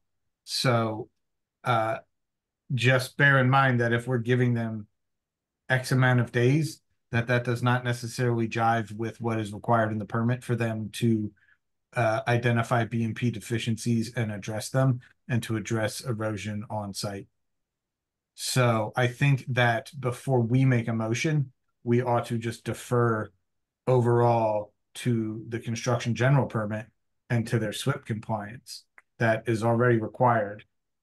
I don't know who necessarily is enforcing SWIP compliance on this project, but I want us to be sure that we are not, I guess for lack of a better term, interfering or in some way altering the requirements that are in the SWIP and the construction general permit. If I could comment on that, I'd like to really quickly. I don't think anyone is tracking compliance on the SWIP. As a matter of fact, I don't think the SWIP reports have been accurate. I was out on the site on May 30th after a pretty major storm. I documented multiple SWIP violations in photos. I specifically told the contractor on site that day, the supervising contractor, that I wanted to see the SWIP report from that event sent to me. It was sent to me today, and the SWIP report stated everything was in good shape and no corrections were needed. So this is a situation of I do not trust the SWIP reporting on this site. I'll be completely honest with you. It's Erin, sorry if I can interrupt you. I guess I was dancing around that a little bit. The SWIP report appeared to have come from the contractor. I don't know if I didn't see a list of that person's, what makes that person a responsible entity for, I don't know what training they have. I don't know what certifications, if any, they have or experience they have in reviewing a SWIP or implementing a SWIP. But it appears that, like you said, no one is actually doing that. And so a question I was going to ask kind of procedurally is, are we able to require a third party SWIP inspection company to come in? Are we able to require the contractor to have that? Because ultimately the university is responsible for compliance, not the contractor. But having the contractor prepare the SWIP report is a little bit of the fox guarding the hen house, in my opinion. Not a little bit, it is. Agreed.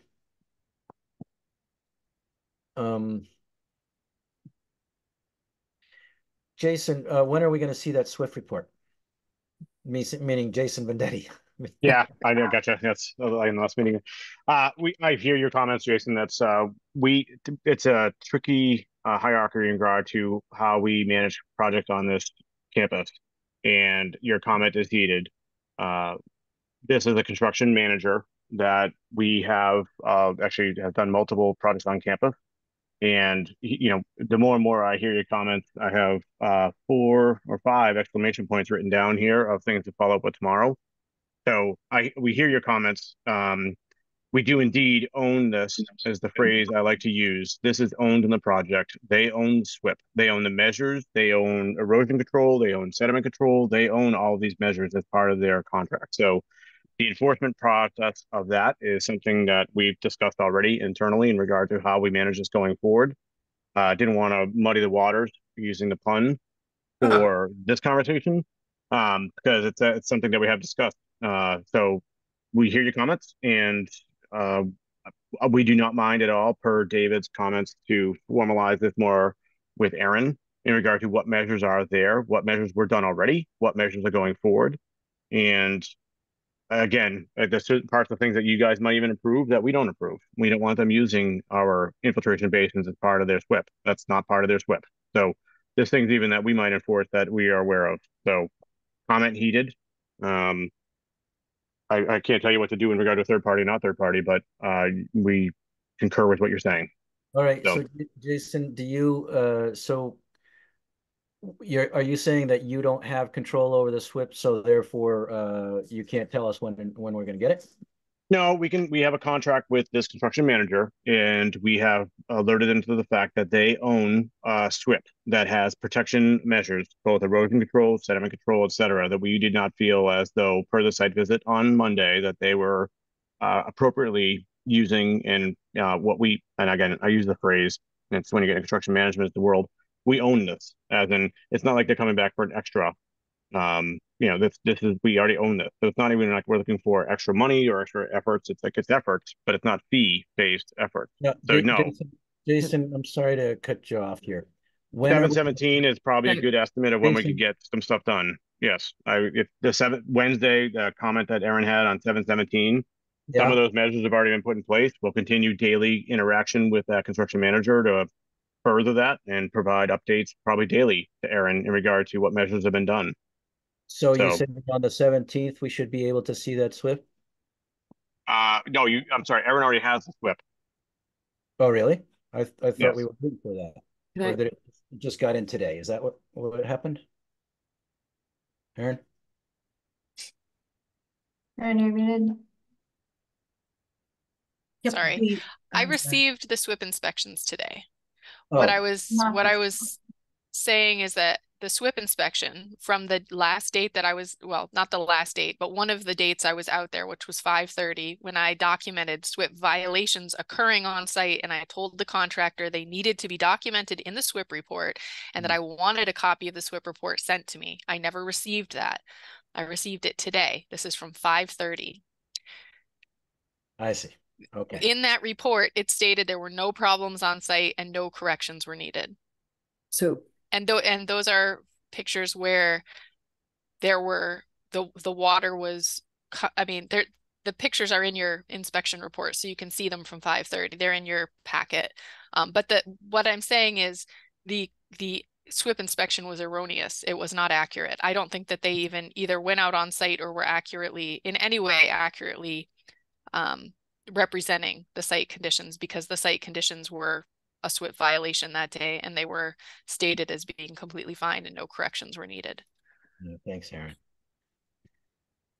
Jason and then Laura. Sorry, I thought I learned my hand, but I do just want to reiterate that regardless of what is in the contract, the university owns the project, and the university is responsible for compliance. Yeah. Not the contractor. So thank you. Laura? So I think we've reiterated this point, but I like Aaron's suggestion of outlining the changes that we expect to have seen, the changes we can confirm visually on the 17th.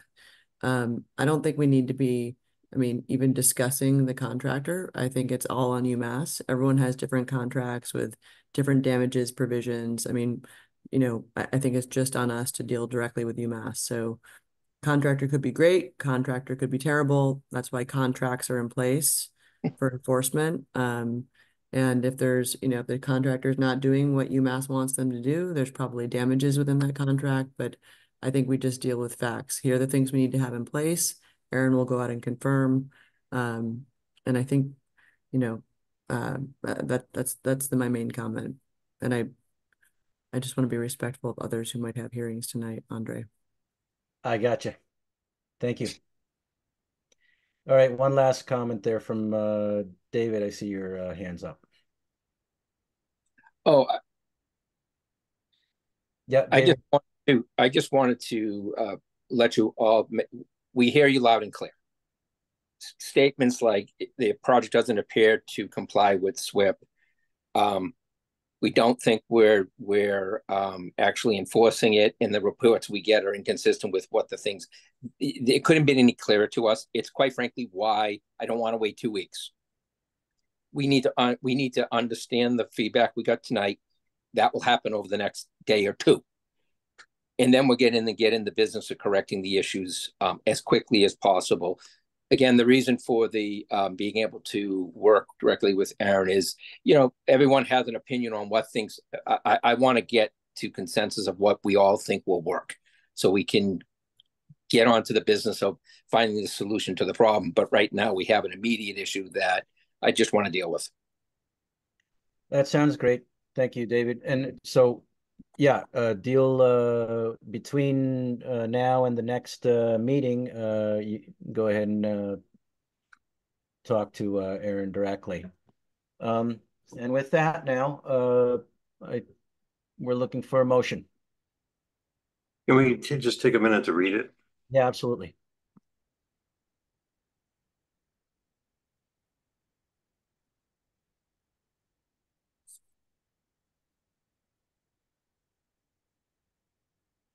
That's 7 days from now. Mm-hmm.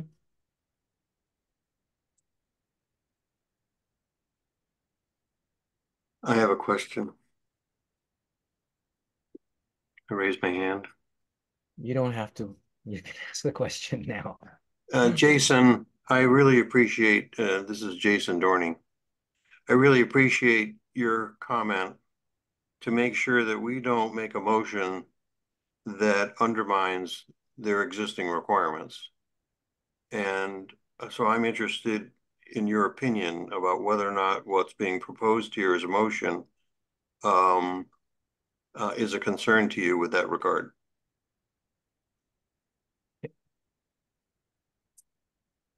Can I just say something here in between? Yeah, go ahead, Andre. All right. If we put some wording in here,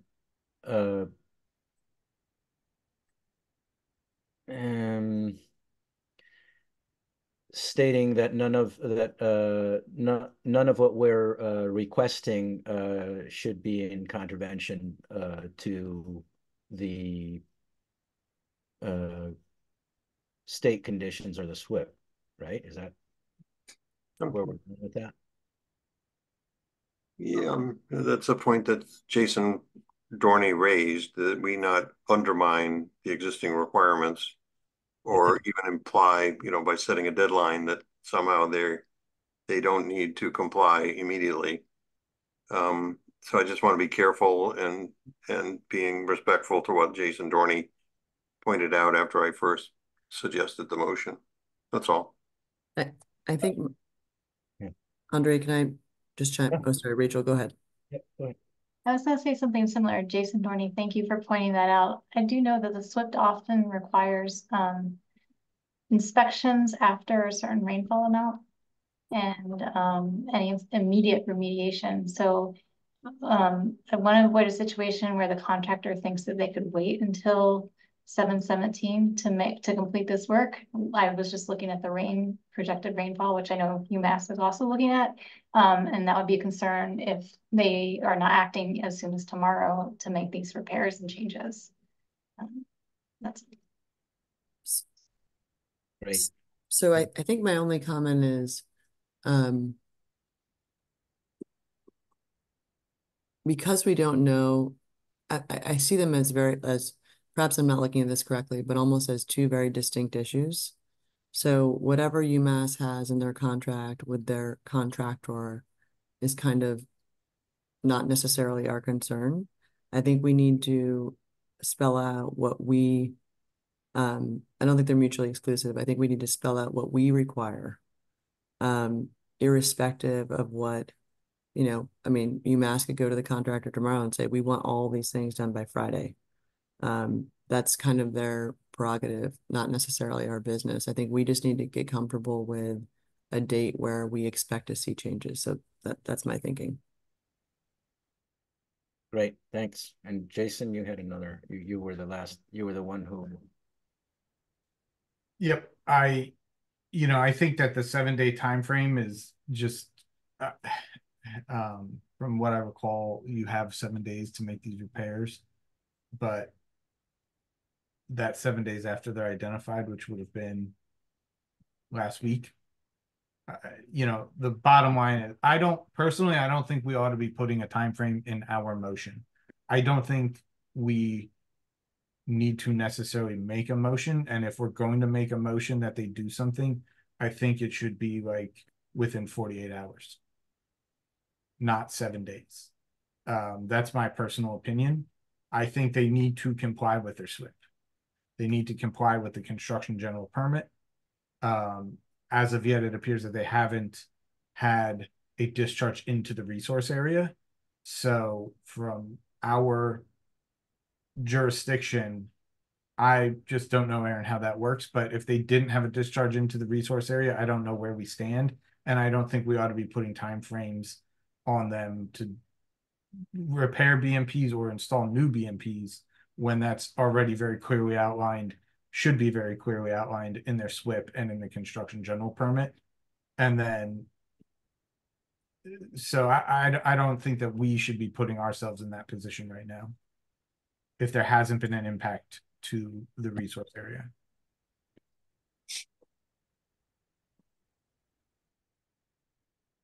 Okay. So your suggestion, Jason, is then that we just go ahead with the motion that we had written down earlier, and that we just require or request that they within the next X amount of time, or without putting a time frame on it, that they. From not being on the site visit and from looking at the pictures that are in our packets, if we get more rain, if we get half an inch of rain, or we get another inch of rain before they dip out that little basin that's like already holding water, there's pictures of clearly silt fence has been blown over. I think silt fence at the bottom of a slope of that steepness and length is wholly inadequate. No erosion controls is wholly inadequate. And if another rain comes and the site's in the condition that it's in those photos, there probably will be a discharge into the resource area, or at least off-site threatening the resource area. And it's my opinion that if there is a discharge into the resource area, there will have to be an enforcement action taken immediately. And so I think that we should, as opposed to saying you need to fix this in 7 days, we just we don't make any kind of statement like that. They understand, it seems they understand that they know what they need to do, and they've got, they said they hear us. So, it's my opinion that if there is impacts to the resource area, there should be an immediate enforcement. Yeah, and frankly, yeah, I see where you're saying, and they should fix it before we get any new rains, and that's not something we can define. Yes. Yeah. Gotcha. That's my opinion. Thank you. Well, Jason and David, there you have it. No need to comment there. Alex? Yeah. My phone says the next rain is Saturday, 70% chance. Anyways, Aaron, when we were on site and we walked down the path, the paved pathway at the bottom of the slope, there was a retention pond on the downhill side of that walkway that had sediment in it. Was that in the resource area? Was that within the 100-foot buffer? I believe it was just outside the 100-foot buffer, but close to the edge of it. I was there today. It's dry, by the way. I'm sorry, what did you say, Chair? It was dry today. I just a comment on it. I was there this evening. That's a large retention pond. Yeah, it was on the left as you're going down the hill. No, as you're there's a paved walkway at the bottom of the slope that runs north and south. Yeah, I think Andre is saying if you're walking down the paved walkway, it's on your left. Is that what you were saying, Andre? That's what I was saying. Okay. Yeah, I think we're talking about the same pond. Yeah, it was dry. You're walking from the parking lot. He was walking from the walkway, Alex, the paved walkway. That was sort of the second part of our site visit when we were standing on that paved walkway. Yeah. So he was going from the paved walkway where it comes off of Orchard Hill Road towards Eastman Lane, and it's on your left if you're going in that direction. If you're walking towards the parking lot. If you're walking, I was walking north. If you're walking north, it's on the it's in the west side. Okay, what I'm talking about is on the east side. Oh, I'm not sure where that is. I didn't walk all the way down to the bottom parking lot. No, you don't have to go that far. Anyways, yeah. The pond that we looked at had sediment in it, and it was explained why at the time. And I just wanted to know if it was in a resource, if that was within the 100-foot buffer.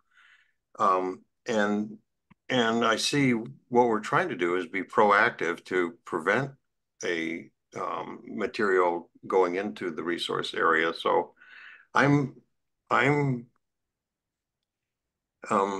this is a delicate thing we're talking about, and so yeah, no, that's not it. That's not it. That's not the one you're talking about? No. No, you're talking about the one that's the walkway is outside that fence. Yeah, you're talking about the permanent store, not the construction phase BMP, but this detention basin that has the silty water in it that's beyond the erosion controls. Yeah. Yeah, that is within the buffer zone. Yeah. Okay, so that has sediment in it. So the sediment that's moving is already in I remember that site, and it's just down the path a little bit from there. Mm-hmm.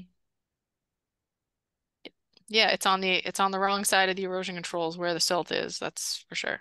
That's right. That's inside the 100 buffer. We already have material moving from the construction site into the resource area. So it's already happened, Jason. Okay. And I would rather not wait for more of it to go into the resource area. If there's something we can do that's the right thing to do, that's proactive, I'd be comfortable with that. But I know this is a delicate walk. Thanks, Alex. Aaron, what do you think of that? So it feels like we're at a bit of an impasse. And I think this is my thought. We have a hearing that was supposed to open at 7:35. We spent over an hour on this hearing. I understand this is it's a concern. I 100% agree with you. I think the university is aware that if there is a breach where there is a resource area alteration, that there's going to be enforcement action. They're aware of that. And I think, as they've said multiple times, they hear us loud and clear. They're working with the contractor to come up with solutions. They have a SWIP that they're supposed to be complying with. I am inclined to agree with Jason that, getting involved with our directive versus the SWIP directive, like, let's not muddy the waters. Let's continue the hearing. I'll work with them. They've agreed to work with me and communicate with me on what's going on. And we'll do our best to make sure that nothing happens to the resource areas and that they take the action that needs to be taken to prevent that from happening. But I think at this point we're going in circles, and that we should probably move on and do what we can in the next 2 weeks to update you. Okay. Yeah, and I think at this point what I'd like to see is a motion. Alex, your final thoughts. Yeah, I'm ready to move towards a motion, but I just want to remind UMass that Erin is great to work with, but she is not the commission. So we reserve our opportunity to act on our own. And we always listen to what Erin has to say, but she is not us. So please keep that in mind. And if you've already got material moving into the resource area, according to Jason, then an enforcement action is ripe. Thanks, Alex. So now we're looking for a motion to continue the public hearing for DEP number 0890738 UMass 150. I'll make that motion, Andre. Moving to continue the public hearing for DEP number 0890738 UMass 152 Orchard Hill Drive, NOI, to 7/24/2024 at 7:30 p.m. Second. Okay, that's Laura with a motion and Alex with a second. Alex? Aye. Laura? Aye. Jason? Aye. Rachel? Aye. Bruce? Aye. And I'm an aye. Did I skip somebody? I did not. All right, well, thanks to all of you from the UMass SWCA, etc. And we're looking forward to seeing the improvements that we've talked about, and hopefully see where we can take this in 2 weeks. All right. Very good. Thank you. Good night. Very good. Thank you. Thank you. Bye-bye. Thank you. And with that, we move into the second hearing. I guess I'll be reading, Aaron, I'll be reading the, okay. The Zengineer on behalf of Amherst College, and today is July 10th, 2024. This public hearing is now called to order. This hearing is being held as required by the provisions of Chapter 131, Section 40 of the General Laws of the Commonwealth, an act relative to the protection of wetlands as most recently amended, and Article 3.31, wetlands protection under the Town of Amherst General Bylaws. We've got this notice of intent that Zengineer on behalf of Amherst College for building additions, pavement rehabilitation, stormwater improvement, resource area restoration, and energy decarbonization at 151 and 0 College Street. There's a legal ad published, butters are notified, and there was a site visit on 7/8. Now staff comments, Aaron? Yes, so we had a great site walk. I think that my comments went out today and I realized that you guys haven't had a chance to look at them. Oh, you did? Okay. So some of you might have, but I think they're really, I just want to say Amherst College has done a great job to meet with me in advance of this filing multiple times, take my comments into consideration.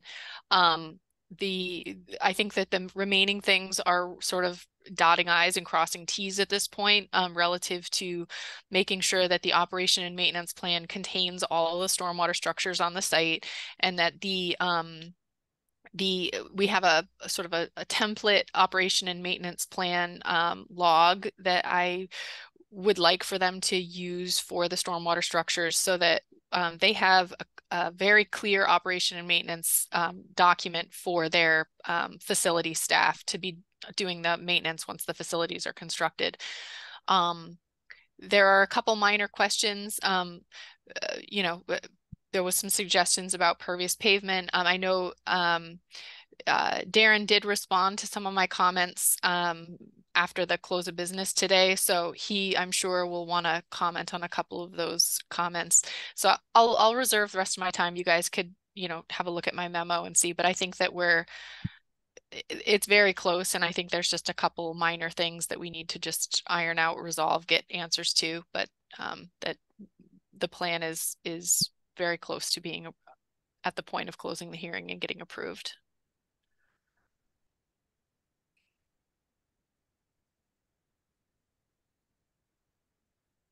All right. Thank you. So I think with that, we'll bring in who was it? You said Darren? Yep, Darren Gray and I think it's Chris. I think it's Chris. Yeah. And both here. Yep. Bringing in. I won't recognize Chris. He said he was going to get a haircut.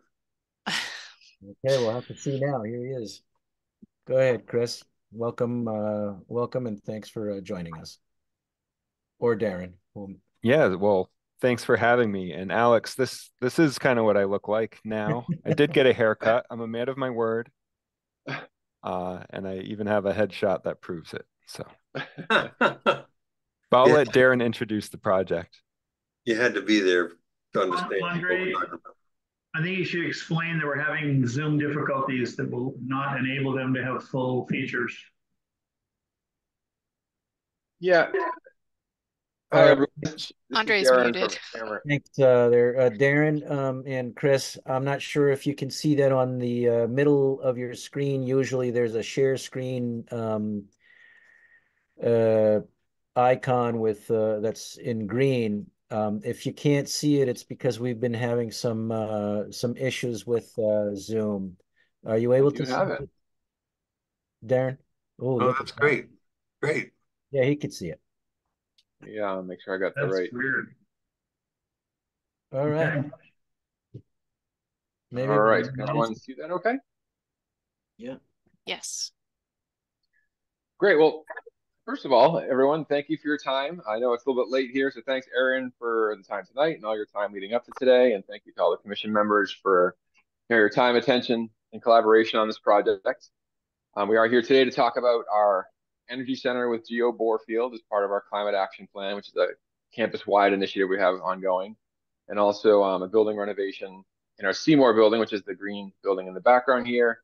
And we're also coming forward proactively with the proposal for mitigation measures. We do have impacts in buffer zones as part of the main project, so we wanted to come forward with a well-thought-out comprehensive mitigation plan as well. Well, that just kind of restates what I just said. So I'll go on to our team. So for Amherst College, I'm here. I'm a professional engineer, civil engineer, capital project manager. Chris? Hi, everyone. This is Chris Tate. I am also a professional civil engineer and capital project manager here at Amherst College. And, as we were getting these slides together, I couldn't help but just mention we have a ton of talented people here at the campus who are working hard on this project, from our operations folks, other people in our department, and pretty much throughout the campus here. And so for the Climate Action Plan projects, oh, I see a hand up, I think. You're muted. Darren, we're having a hard time seeing that, the full page. It looks like you got it zoomed in, so it doesn't fit in what we can see. Okay, I'm gonna try to share differently here. Hold on. Let's share the.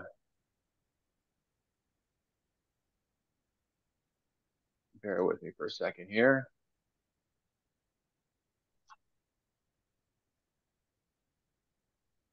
Is that looking better? It looks better, but it's not centered on your page, so we can't see what's on the left side of your page. I'm seeing all of it.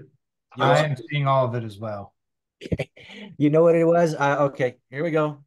Excuse me. I had pinched it closed earlier. Never mind. Thank you. No worries. Thanks for speaking up. So the Climate Action Plan project, the design team, it's funny, we've had this confluence of vacations amongst our design teams, and we were able to get on the agenda tonight. We wanted to make sure we, kept our schedule moving. So Chris and I are representing the project entirely tonight, but we're both, as we mentioned, professional engineers. We've both been through many, permitting hearings in the past. But our design team for Climate Action Plan is Salas O'Brien and Haley and Aldrich. And Salas O'Brien, they're really like an industry leader for this type of project. The Seymour cold prep renovations, that's Berkshire Design, as well as C&H Consultants, two of our local firms. And then for the mitigation design, resource area enhancements, and also helped out with the NOI permitting application materials, is engineer Bucky Sparkle, who I think is a friend of the commission, or at least well known by the commission, I should probably say. And SWCA did the wetlands delineation and the ANRAD process some months ago. And so, as Chris and I were talking here leading up to tonight, it occurred to us, tonight's been a year in the making for us. We got our wetlands delineation done in place, got the ANRAD done, and throughout that, we've had several meetings with the town. So with Aaron, we had one, we had permitting conversation approaches during the ANRAD process when all of this was coming together, and it became clear to us that, as Aaron told us, the DEP doesn't want to see more than one file number on a parcel. Since we had multiple projects on one parcel, she advised that these all be brought together under one application. So as part of our permitting approach here, we've had pre-submittal meetings before submitting, and those also just made very clear, the town's concerns with the Fearing Brook and the associated resource areas. We had a meeting dedicated to that topic as well that included Dave Zomack and Aaron, leadership from the campus, myself, Chris, and then of course we had our site walk the other day. And after we had the ANRAD process to really lock in those wetlands, had some pre-submittal meetings, it became very clear what we required. We had not just one meeting with our designers, we had several meetings with our designers, and, had them alter their designs to decrease impacts in buffer zones and retain some existing infrastructure, and on and on. But suffice to say that we've worked very hard to get things to as good of a position as we can to come before the board tonight. So with that, let me get into existing conditions. So starting off with something of a locus map here. In this corner, this is really the area of the projects. But it does come over to the second parcel that Amherst College owns. And between these two parcels, it's roughly 97 acres. The large parcel, the Fearing Brook, comes along here and parallel to Route 9, northerly on the screen. Seymour Building, Central Plants. And we came before the commission, I think it was either earlier this year or late last year, regarding a wildlife sanctuary maintenance project. And that partially exists on this parcel, as well as plenty of resource areas. We're going to talk a lot about drainage outfalls today and what we're doing for drainage design. So this is an important locus in that you can see any drainage outfalls from this property really come onto the Amherst College property. The next abutter is 1,000 feet away, which is the power lines. Looks like a power easement through here. So really quite some distance and a lot of resource areas here to help us manage our water, but we are meeting all of our stormwater management standards in our project designs. Zooming into the actual site, north will be on the left of your screen where you see College Street. And I'm just going to pretty much, get everyone acclimated with where we are here. So the Seymour Building, where we have the renovation project in the north part of the building, is here. The central energy plant, which provides, heat, power, steam to our campus, there, kind of central on the screen. This is our east lot, which we'll be talking about. And as far as drainage discharges go, the Fearing Brook comes through this, the yellow highlighting is the town easement through our parcel. The culvert comes under the parking lot. There's a 54-inch culvert that daylights here onto our neighbor's property. And then it goes down the Fearing Brook as we looked at in the locus. And just to the right or south of that, Amherst College, there's a 12-inch pipe that comes down from really up near Valentine. Dining Commons is where it starts, where it collects stormwater runoff from our campus. And, this is our buildings, our grass areas, our walkways. It's not high pollutant loading, but it does discharge untreated water directly into the Fearing Brook, which is something we're aiming to correct with our mitigation measures. Here is the pond on site. Out of this pond, there's an 18-inch discharge pipe on this side here, which leads to the bank on that side of the screen. And then we also have a 12-inch pipe discharging here from areas around the central energy plant. Again, these are pretty much untreated flows coming from here currently. And so, going on to the slide, this shows our work is pretty much redevelopment projects here. Now, again, I want to stress that the work at the Seymour Building and the central energy plant, these are the primary project. This is why we're here. These are colored in yellow on the text callouts, and the mitigation measures are in orange. And so, again, we're going to be renovating this north part of the Seymour shed. We're putting a small concrete pad in the back, a small pad here for a compactor, and a small building addition for a second loading dock on the building here, an at-grade loading dock. Then the central energy plant, we'll have an addition there, which Chris will get into much more detail on in a minute. And of course, adjusting the ring road for access, new detention systems, and some temporary measures for construction. Let's see if anything else I need to talk about on this one. Well, with that, I'm going to turn it over to Chris, and he's going to get into more detail on the Climate Action Plan project. Thanks, Darren. So the crux of Amherst College's Climate Action Program, this is something that started in 2019, I believe, and we broke ground last year, but we're targeting transitioning from our existing steam infrastructure to a new low temperature hot water infrastructure, where we can use heat pumps and electricity, and of course renewable electricity, to heat this low temperature hot water. So we're targeting what we're calling our core campus. So our overall campus, we have 82 buildings, 2.5 million square feet. But we have about 1.6 million square feet on our district steam system, and that's all fed out of the central energy plant adjacent to East Lot that we were just looking at. We also have a central chiller plant in that same building. As you can see, about 530,000 square feet comes from that chiller plant. And then there are 3 other steam absorption chillers in different buildings on campus, where we get more chilled water. And the chilled water is how we do air conditioning, cooling. Yeah, next slide, Darren. This isn't quite zoomed in on my screen. I don't know if there's anything we can do about that. But this color coding kind of shows the process. So our goal is to be done with this plan essentially by 2030. That's kind of when we turn our steam off and we're solely reliant on the low temperature hot water infrastructure that we're putting in and the heat pumps that make that low temperature hot water.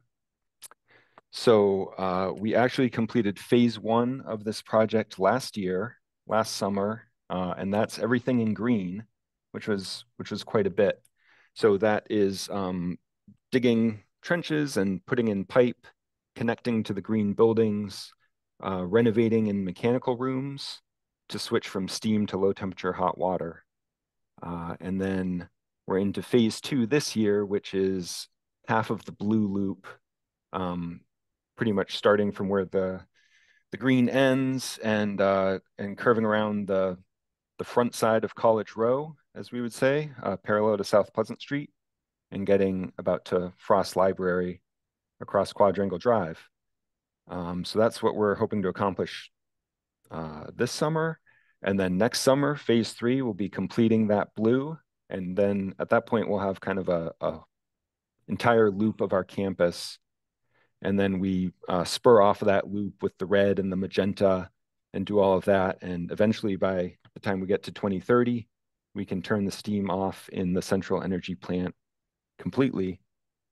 And then we're just making low temperature hot water at that point. Next slide, please.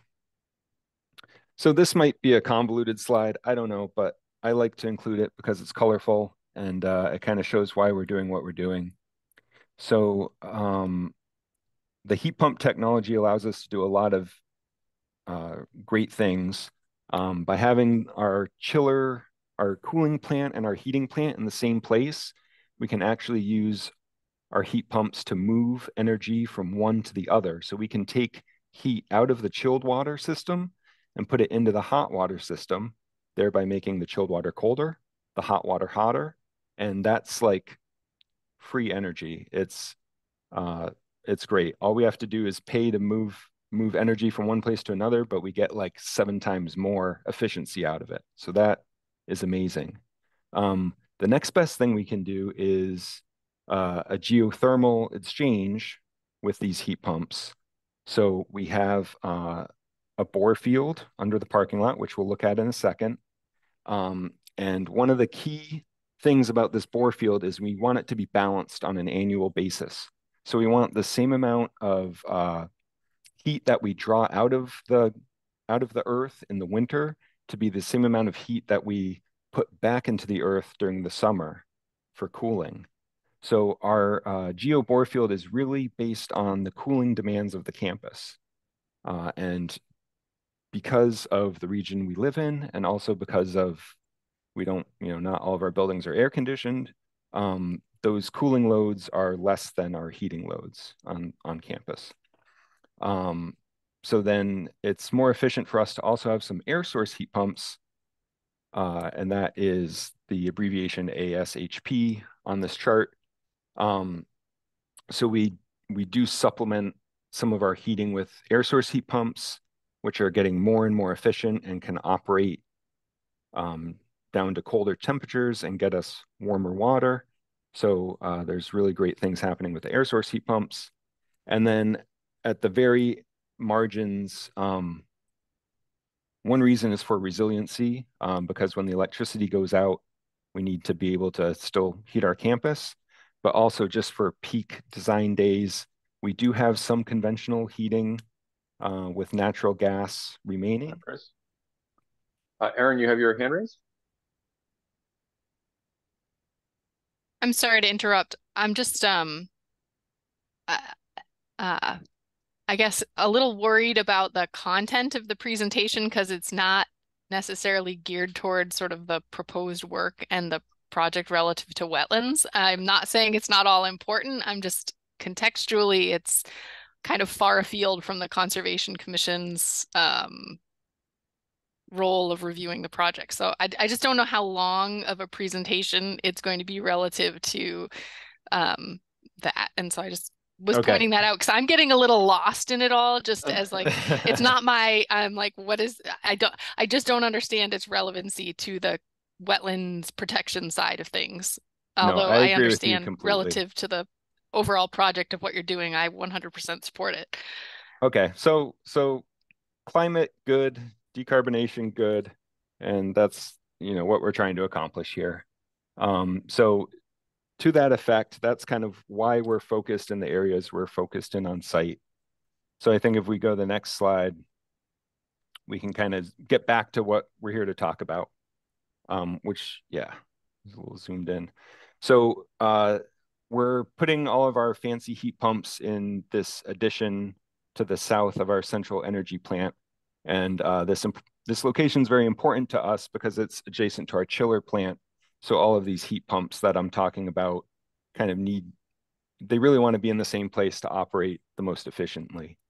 So that's kind of why the addition was sited where it was sited.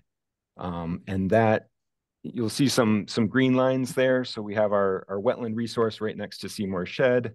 We have the 50-foot no work zone and the 100-foot buffer zone. So you can see our energy center addition just grazes that 100-foot buffer zone.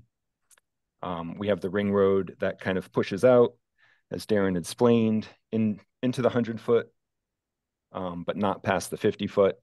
And then we have some stormwater stormwater detention chambers that are still outside of the 50-foot no work zone.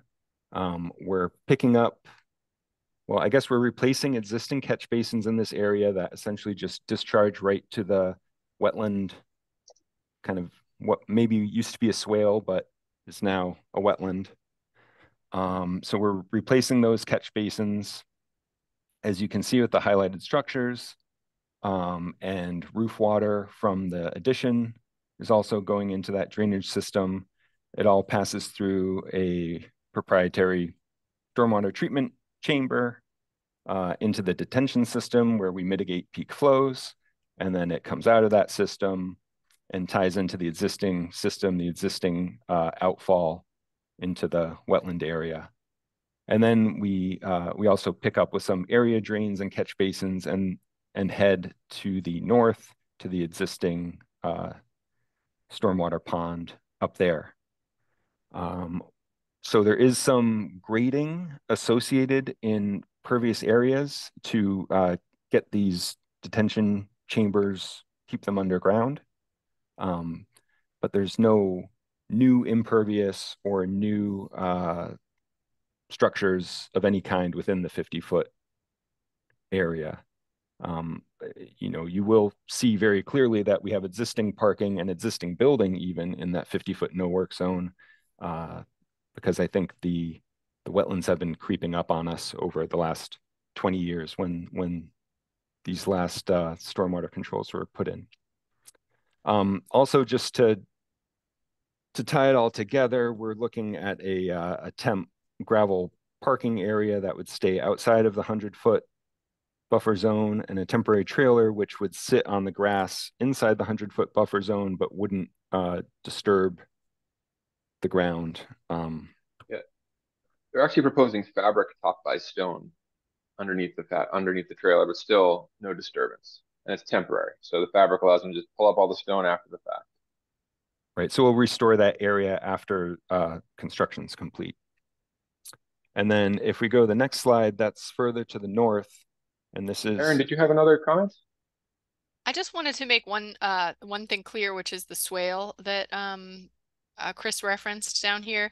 This is actually a constructed stormwater structure. It was constructed by an engineering company, and the reason that it's reverted to wetland is because of lack of maintenance, but it was actually a permitted constructed stormwater structure. So my understanding is that part of this project is to clean that structure, return it to its original design specification so that it will function into the future as the stormwater swale that it was designed to be. Right, Just and didn't we'll want get that to get lost. Right, we'll get into those mitigation measures, I think, a little bit later in the presentation. But just for the actual addition to the central energy plant, we have a stormwater management system that hits all 10 standards by discharging to through an existing point source. And then, hey Chris, if you can limit the rest of your time to, let's say, 5 minutes, do you think that's fair for you to be able to do that? For my time, certainly. I just want to go a little bit north. Right, thank you. On the next slide here, and just look at the GeoBore field. Utility runs here to bring us up to the bore field. This is go ahead, Chris. So we're looking at 135 bores, and these are 850 feet deep. They do not interface at all with groundwater, so there's liquid in them that circulates through the bores and back to the energy center, but they're all completely grouted in, and the only thing they're doing is transferring their heat between the ground and the water inside them. So again, as I was saying with my colorful picture, that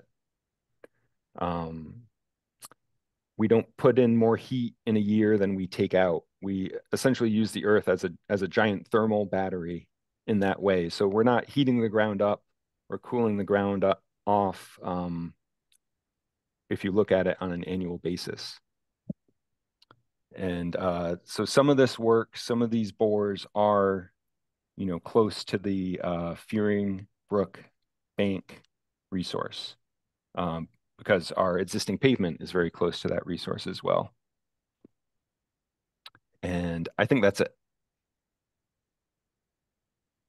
Okay, and I guess something else we just add is we have had 2 test bores done out here. So we could better understand what that operation would be like. So we've had to get the permit through the Board of Health for that. We're aware of that process. Before any of this happens, we would, of course, do the same for this multitude of bores. But next, when I go into the ENS plan, and Chris, you can take it from there and talk about what our test bores taught us. Oh yeah, so we used a drilling contractor to do our 2 test bores, and we were not happy with the process. Aaron came out and witnessed some of that as well, and we understand how sensitive the resource areas are. So we actually got back with our engineers at Salis O'Brien, and they do a lot of this work nationally, and they recommended a different method of drilling that doesn't allow any groundwater encountered during the drilling operations to kind of just spurt out of the hole. Instead, it's all kind of circulated through hoses, and it's called mud rotary, which isn't the best cleanest sounding name, but it's a cleaner process that kind of keeps mud in a hose, and it goes to a central processing plant or like a skid, and through centrifugal force, it kind of gets the water out, and the cuttings, the soil is left behind, and then the water is circulated back in through the boring until the grout is put in. So in that way, it really manages water generation on site, because we don't want to be generating water from these bores that then finds its way downhill to the Fearing Brook and the associated BVW. We understand the importance of sedimentation and erosion control, and included in this packet, there are, I think, 6 different ENS plans that kind of demonstrate phasing that'll happen. We're looking at kind of boring on one half of the parking lot first, and then getting that buttoned up, and then boring on the other half of the parking lot, for a number of reasons. Number one, just to keep open areas to a minimum, but then also so we can utilize that parking for the campus because we need it. And I think that's all I have to say, Darren. Sure. I mean, I'll just add on with those test bores and going from an air hammer to a mud rotary. And we have been pushing our consultants and our contractors quite hard on this topic. As far as like this drilling operation to be as clean as it can be, as little water management as there can be, and whatever water we do need to manage needs to be managed very well. Everyone is becoming painfully aware from their interactions with Chris and I about the sensitivity of Fearing Brook, how close these wetland resource areas are, how well they need to be protected. And so they've done a rather detailed phasing of the erosion sediment controls, and to the point where our construction manager, DOC, Daniel O'Connell and Sons, it's a major topic in the bid process with the different drillers and the site work contractors. And just wanted to just say it again, just so the commission's understands that we take this as a very, very high priority, as does the leadership on our campus. We understand the sensitivity of those areas. So a much simpler project is our Seymour building renovation. This building currently houses our operations, like our facilities, our operations, our shops, our warehouse. And we're looking to renovate this north part of the building to house what's called cold prep kitchen, where this will support our new student center and dining commons, which is currently under construction, and it will support the electrification of that kitchen. Again, as part of this whole decarbonization, we're looking to electrify the kitchen completely as well.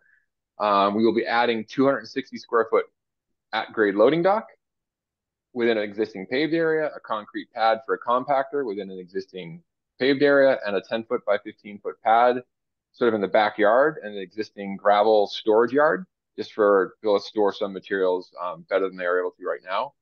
We have utility tie-ins outside of the buffer, including, and we do have some utility tie-ins here within the buffer, but within paved areas down in this area.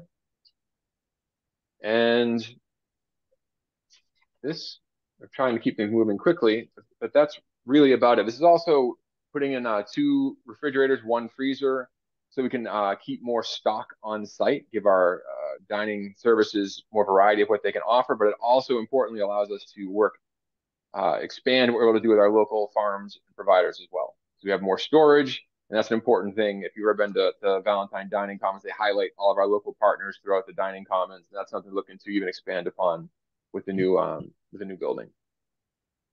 And so the projects we just talked about, the Climate Action Plan, which is like an enormous project, decade-long initiative, and even longer, as Chris mentioned. And then this, which is part of the ongoing student center and dining commons, this is what we came to the commission for. Through our due diligence efforts and conversations with Aaron and Dave Zomack and others, it's become very clear the importance of the Fearing Brook resource. It drains a lot of downtown, a lot of roads, a lot of high pollutant carrying, roadway surfaces. And so we have, minor buffer zone impacts from these 2 projects. We have the work that Chris described here. And then otherwise, everything is just within pavement, the Seymour shed. Nonetheless, we wanted to come forward with a really robust and comprehensive mitigation plan. This campus is, as you know, hundreds of years old. We're all very proud of it, as I know the commission is, this campus. But one of the things we have going on here, is, as I talked about initially, we have some untreated stormwater coming down from campus directly into Fearing Brook. We have, apparent erosion in areas. It's very evident when you walk out there. So what we are endeavoring to do as a campus is to mitigate as much as is reasonably possible any impacts coming from this campus onto Fearing Brook. So let me walk through those with you here. And this is a design that this engineer did, he's really good at this type of work.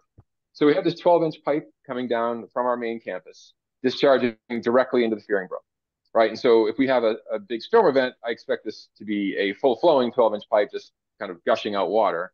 So we're intercepting that with a manhole and then directing it to number 2, an expanded pond. We have an existing pond there. This design maximizes the space outside of the 50-foot buffer zone. It triples the volume of the pond, allowing much greater peak storm flow attenuation. And before that, number 3, we're putting in a water quality treatment unit, like a hydrodynamic separator or proprietary Vortechnics unit, to make sure we're getting that 95% TSS removal before it even gets to the pond, which would provide even additional measures. Further, number 4, we are increasing drainage capacity. We're changing grates on existing catch basins. We're adding more catch basins. Under existing conditions, something that we've observed as the Fearing Brook concerns were raised to us, and we spent a lot of time out here, I've hiked around quite a bit myself, is that this is a very steep parking lot. And the water flows down to the bottom of this hill, hits this curb, and it's an old curb, it's kind of beat up.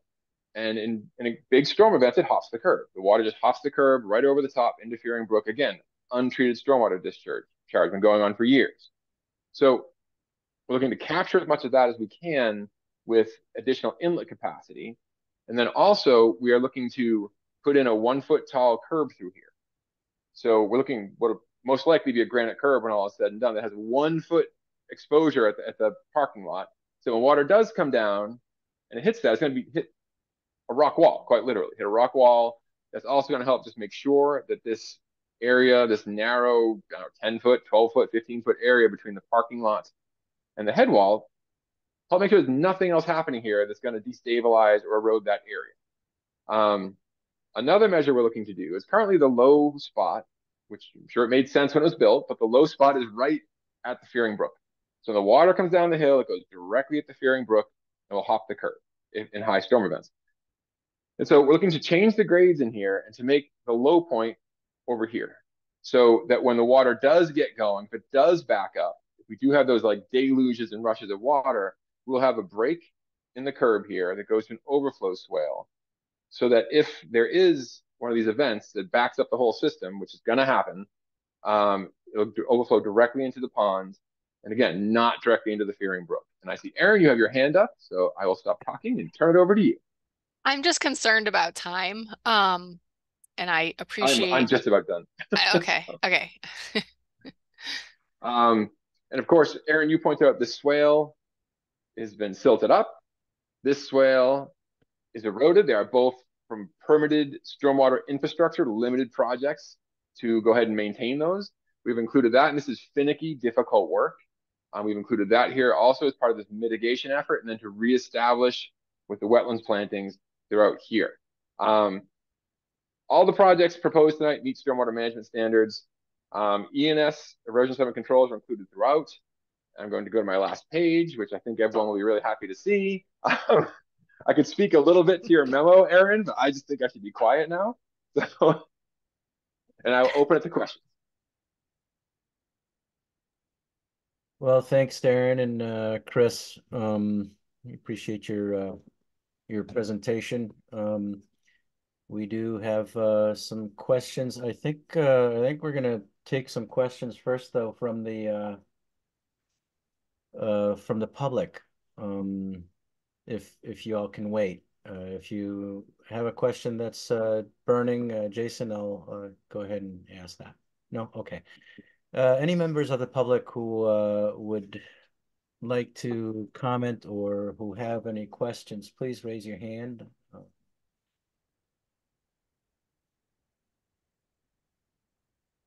I see no raised hands, so with that said, Jason, go ahead.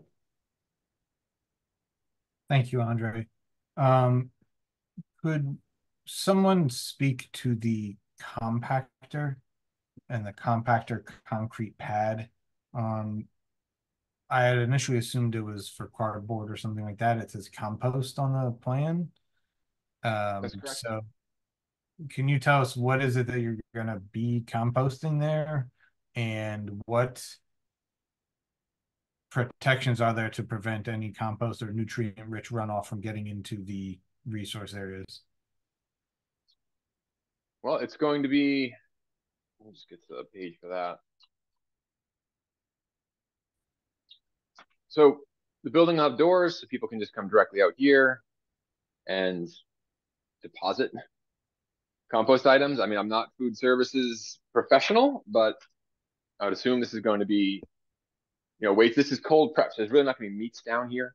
So this is going to be, pastas, vegetables, breads, that sort of thing, fruits, salads. But as far as protections against getting the runoff, I mean, it's a closed container.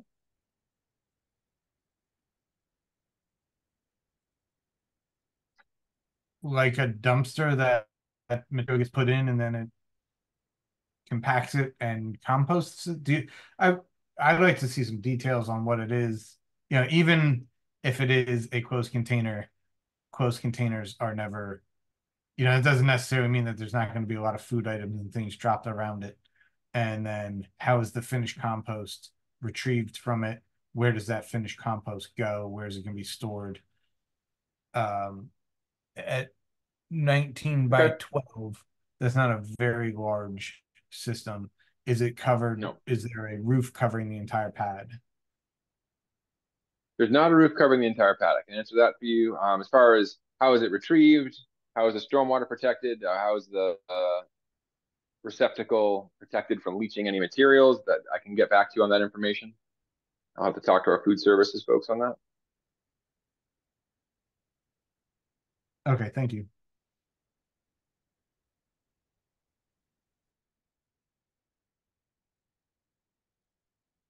You're muted, Andre. Thanks, Jason and Darren. Alex, why don't you go ahead with your question? Thank you. Yeah. Thanks very much for your presentation. I am interested in the project, and so it was nice to hear about it. It's amazing what Amherst College is doing. Thank you. When I was on the site visit, and I've been on both of them, we talked a lot about the water coming off the parking lot and the wall that you were talking about, and changing the grade and shunting that water to the detention pond. And that's terrific, because Fearing Brook could use a break, to say the least. I asked the question during the site visit about permeable surfaces, and I understand there are heavy trucks that need a regular road for their deliveries. But I'll ask again: is it possible to control runoff not only by sending it to the detention pond, but to have permeable surface in the parking lot? Well, I'm going to turn this one over to Chris. He's built permeable pavement before, and he did research on the state BMP design measures as well, guidance today. So I'll let him speak to that. Yeah, and I have another subject, but I'll come back to it. So I think, unfortunately, Darren, I don't have the same permissions that you do to share my screen or for my camera to work. I don't know if he's just more important than me to Zoom or oh, I'm going to be a panelist. Awesome. I wonder if that's what the problem was, that maybe when, I don't know what just happened there. I might have just, I don't know if I just moved someone. If I did, I apologize. If it was because Andre added them to the room rather than me, and maybe when I added them to the room, they were allowed to share, but when Andre did, it didn't. So maybe that's what the issue was. So for future right. solving of it. I'm here. That Okay, so I did, let's see, I'm going to share my screen here. So I did do a little bit of digging in the Mass DEP guidelines for porous pavement, and I do agree. I love this as a stormwater BMP. I'm not quite sure it's the right BMP for this site. When you look through, well, a couple of things to understand about porous pavement. So the first thing is it's not just some asphalt with holes in it at the top. There's a very large cross section that needs to be installed to operate. And if you follow all of these course minimums and you have a 6-inch diameter subdrain, which you would want in this site because water isn't draining very well, as evidenced by all the wetlands around us, you end up 2.5 feet deep with an underdrain, and you're really going to want an underdrain here because it's not going to infiltrate. So even if water goes through this porous pavement, it's still going to get collected by a pipe and it's still going to go into the stormwater system. So we're not really, I mean, we are getting the filter course, so we are getting some sand filtration, but you know, I think that's what we're getting. So they also mention that it's most appropriate for pedestrian-only areas and for low-volume, low-speed areas such as overflow parking areas, residential driveways, alleys, parking stalls. And really, this is our back of house. This is heavy duty. There's big tractor trailer trucks that make deliveries to Seymour Shed. And then there's going to be more deliveries with foodstuffs. Trash trucks. There's a lot of like heavy duty activities that happen in this area. And then another consideration is slope. So they really want to do this on less steep areas. And our parking lot is kind of a little too steep. As you come down to Fearing Brook, it kind of levels out, but then we're in the truck route. That's like where all the heavy trucks drive. And you also don't want to be right up against a building with it because the infiltration gets under the slab and isn't great for the buildings. So, so those are some of the potential pitfalls for this. So really, I was looking and the best area on site, the most appropriate area on site that isn't either in a steep parking lot, in a heavy duty truck turn area, or close to a building are these parking spaces here. And unfortunately, with that underdrain that I was talking about, that's 2.5 feet down, it's really at the level of this, the wetland as it exists now. So it's kind of just going to be surcharged. So I love the idea. I love the sentiment, but I'm not sure that this is the site for it. I did want to show this this exhibit just to get an idea of. So these are the existing conditions. This is what the site looks like today. We are going to take pavement out. So these green areas are areas where there's pavement now that we're going to remove the pavement. We're also going to put rooftop in. So there's some impervious areas underneath this drive aisle that goes to the building and stuff. Now this is going to be, clean rooftop discharge. So it won't be, parking lot discharge. So these are kind of like additional areas that we are getting. And then I have these are the impervious areas that we're adding. So we are adding impervious, but it's rooftop impervious adjacent to the building. And then, we're adding impervious, but we're also taking impervious away. It's not net zero here, but it's not a ton of impervious added. I think Bucky had a calculation. I don't know if it was like 3 or 4% of the total impervious in this area is what we're adding. So I just hope that allays some of your concerns with the impervious area.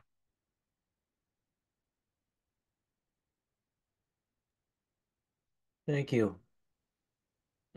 Chris. Alex, I think you're muted if you're. Yeah, Alex, talking. if you had that follow-up you wanted, go ahead. Well, I was just complimenting Chris, so he missed all of it. Next time. On a related topic, and this is separate from what they're here for, so I'll be brief. But if any commissioners have not stood where the town's outfall is into Fearing Brook, I suggest you do it, because the town owns a significant issue in what it has done to Fearing Brook. And it is on UMass, not UMass, it is on Amherst College property. So during the site visit, I suggested that sometime in the future, not part of this project, the town and Amherst College partner to try and figure out how to ameliorate some of the damage which the town is doing to Fearing Brook. The drop off where the town's pipe, where Fearing Brook comes out of the pipe, is about 15 feet. It's dangerous. You could fall off there and get hurt. And in a walk down Fearing Brook, trees have fallen off the bank because of the erosion. It's a serious problem that the town created a long time ago. And with Amherst College doing this project, it would be a really good time after they finish their being busy with this project to get together with Dave Zomack and Aaron. And they appreciated the suggestion and thought it was a good one, that it would take some grants and some work, but the town has done serious damage to Fearing Brook. And I think you couldn't ask for a better partner than Amherst College to work on something like that together. And so I just bring it up now for the record, and hopefully Bruce will put it in the minutes, that would be a lovely project to consider at another time. And if the commissioners are down there, and it's right across from Eversource's substation. Thank you for the time. And Amherst College is, sorry to interrupt. Amherst College is committed to working with the town and with a abutter who actually, the outfall is on their property, unfortunately. But we are committed with working with all parties to find a solution. Amherst College, our parking lot and now our new infrastructure, these geo bores that we're installing, are the first thing to be affected by the continued erosion at the outfall. So we're trying to stop it in the ways where we can, which is that overland flow over the curb and discharge from the 12-inch pipe, which is completely on our property. So those are mitigation measures that we're happy to, provide, because, ultimately it helps us as well. But there is a much larger issue, 54 inches, actually. You can put a measurement on the size of the issue at that Fearing Brook outfall. Yeah, and the erosion, it's very scary right there. And the erosion of the bank is going right up, is headed towards their parking lot. Yes. So enough on that. It's tangential to this project, and I appreciate the time that you've allowed me to talk about it. Well, great ideas, and hopefully we'll get to see that that cooperation in the future after this project. Thanks for your willingness to do that too, Chris and Alex. What a good thought. Thank you, Bruce. I'd like Chris and Darren to strongly consider mimicking the 1-foot granite curb that you're eventually going to put in at the bottom of the parking lot. Right from now, find some way to have sediment control that's a foot tall at that spot, because it's already overflowing. And by the time you get to the granite curb, it'll have done it 10 more times. So something that approaches what you're going to have there as a final solution. Thank you.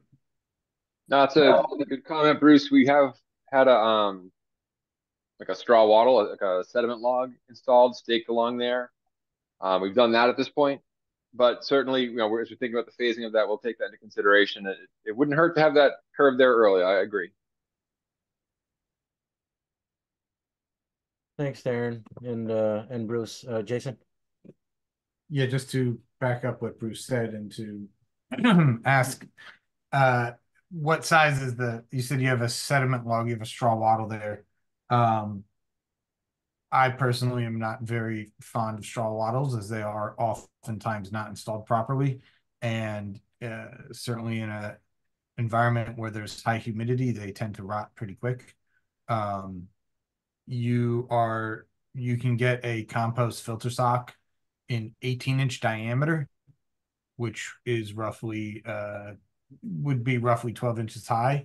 You can even go so far as to try to find a compost diversion sock, which is filled with a different material that does not actually allow water to flow through it, but rather is used to divert water. That being said, you have to have a place to divert the water to, and you have to make sure that you have some sort of velocity dissipator on the end of that you're not causing erosion with all of that additional diverted water that's now concentrated. And if you are going to stake something, my suggestion would be to stake it as close to the existing curb as possible, so that you don't have water jumping the curb, hitting the BMP, and then moving one way or the other, perpendicular to flow, and then concentrating flow, and then just undermining the BMP and eroding out underneath it, and then causing an even worse problem than already exists. Thank you. Great. Good comment. We keep an eye on that straw wattle regularly there, make sure it is right up against the curb. But yeah, we can look and see if there's a larger diameter, like you're mentioning, the 18-inch filter sock, or what else can be done there. But in the interim, of course. Great. I think in the absence of any other questions, oh, here we go. Alex, go ahead. I just want to apologize to Amherst College for making them wait for their hearing. That was not your fault, and we appreciate your patience. We didn't anticipate that, obviously, but our apologies. Thank you, Alex. Second that. Yeah, third that. Third, fourth, probably all of us think the same. Thanks, guys. Chris? As a volunteer on the Northampton Planning Board, I would like to thank you all for the service that you provide, because I know it's not a lot of fun to be up at 10, 12 at night. So thank you. I'm on the other side often, so I feel your pain. Thanks, Chris. Well, I think with that, we're looking for a motion to revisit this in a couple of weeks. I will move to continue the public hearing for DEP number 089-0739 Amherst College East Lot NOI to 7/24/24 at 7:35 p.m. No, yeah, that's a typo. 7:35. All right. I'm not coming at 3 o'clock. We can do 3. I second that. Actually, that might be better. That might be better. But then we'll still be here till 10 o'clock. Okay, I think we've got Jason on the motion, and I believe that Bruce seconded. Yep, there we go. Okay, Bruce? Aye. Jason? Aye. Rachel? Abstain. Alex? Aye. Laura? Aye. And I'm an aye. Darren and Chris, thank you so much, both for your patience and for your very interesting and well set up presentation. We'll see you guys in 2 weeks. Thank you. And Aaron, we'll be in touch. That's your memo. Sounds good. Thank you very much. Thank Take you. care, everyone. Night. Thank you. Good night. Thank you. It's a pleasure. So our next hearing number 3 is hearing of it's a notice of intent from Karen Environmental Consulting on behalf of LLSE, Fornex, and WD Coles for the construction of a battery storage system associated access road and improvements in stormwater management within the buffer zone to bordering vegetated wetlands on Montague Road / Route 63. And this one is going to be continued. Correct? Is there anything that we needed to discuss before continuing it, Aaron? Yeah, so I sent an email to the commission with a tentative site visit date. I think it was August 22nd in late afternoon. And I'm working with them, and they're going to be coming up with some revisions. They're doing some field work to collect data, and they're also adjusting the staking for the site visit in advance. So I'm hopeful that they're going to come back with the level of detail that the commission's been asking for. Well, oops. Yeah, that's great. And I see that we're going to be continuing it until August 28th after our site visit, and they're okay with that. Yeah, they think that they didn't think that they were going to be in time for this meeting or the second meeting in July. And since our first, and I'm glad you brought that up because Bruce wanted to clarify that, our first meeting in August is going to be canceled so that staff can take a vacation and the commission can take a little break for the summer. So our next meeting won't be until August 28th. And so which date is canceled? The first meeting in August, which would be the 15th or the 14th rather. Okay, good. I have a question for Aaron. Great, go ahead with it. Aaron, will they give us some material a couple of days before the site visit on what we're going to look at rather than them handing it out at the site visit? I would appreciate time to consider what we're going to be talking about. Yeah, I told them that they needed to get us the materials by the 21st, which is a week. I'd appreciate the site visits on the 22nd, right? Yes. I'd appreciate more than a day. Okay, so you want a chance to review the materials in advance of the site visit? Yeah. Okay, how far in advance? It's just because we're asking for, that's like a week ahead of the Concom meeting, so I want to be explicit with them about when you want to receive them. Like by the 19th or by the end of the week of the 16th? I'd like it 3 days before. I have other things to do besides Concom. Okay, so do the Friday the 16th or Monday the 19th? Either one of those okay, or would you prefer one or the other? Friday is great, gives me the weekend. Okay. I may even go visit the site before the field visit. I'm going to go to the site. I have some samples of vegetation that are in bloom right now and have seeds on them. So I'm going to take a personal look pretty soon and take pictures of what I see, because the berries might not be on the plants by the time we get to August. So good. Any other questions before the motion to continue? Can we talk about this project without them here? I mean, I try to avoid it as a courtesy to them. Like if we were going to talk about it, would want them to be here. Okay, but it's fine. really, yeah. That's fine. I was That's also thinking about the time right now. Your note taker is fading. What's that? The note taker is fading. Hey, my wife gets home from town council. I think the last one was 11:47. Is So she the note taker? Yeah, you get no blame for that, Bruce. Yeah, that's right. Let's do it. Yeah, thank you for doing that.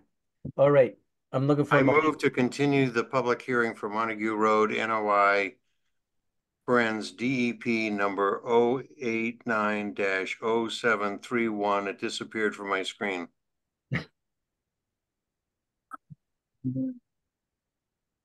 DEP number 089-0731 to August 28, 2024 at 7:30 p.m. Second. All right, we got Alex with a motion and Jason with a second. Alex, Aye. Bruce, Aye. Laura, Aye. Jason, Aye.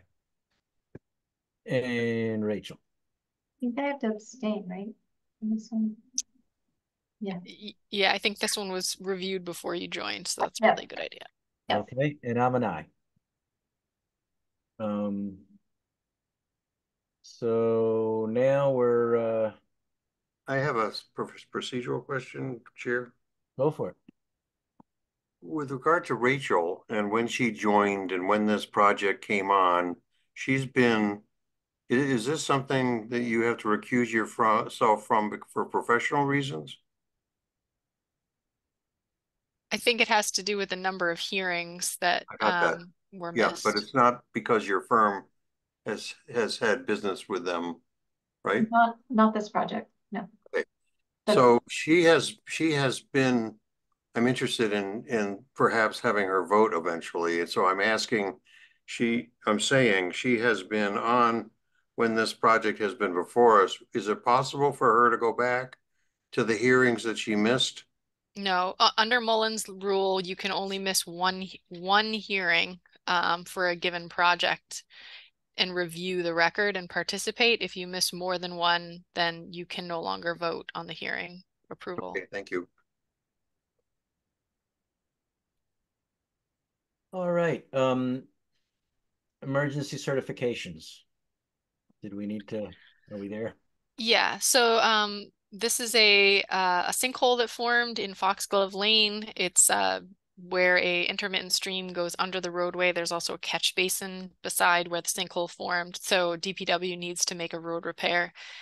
So the emergency cert was issued for them to repair the infrastructure in the roadway. There was conditions associated with the approval for requiring erosion and sediment controls to be installed prior to construction and stabilization measures before the erosion controls are removed. Pretty simple though, very small area. All right. I suppose with that, unless there are questions, we're looking for a motion.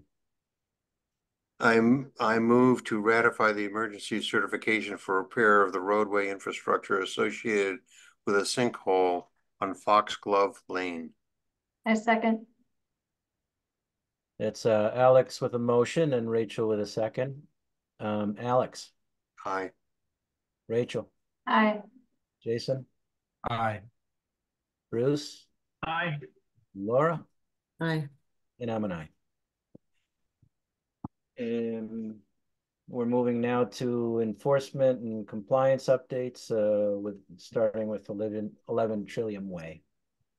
Right. So at the last meeting, the applicant had submitted some materials day of the meeting, which didn't give the commission any time to review the materials.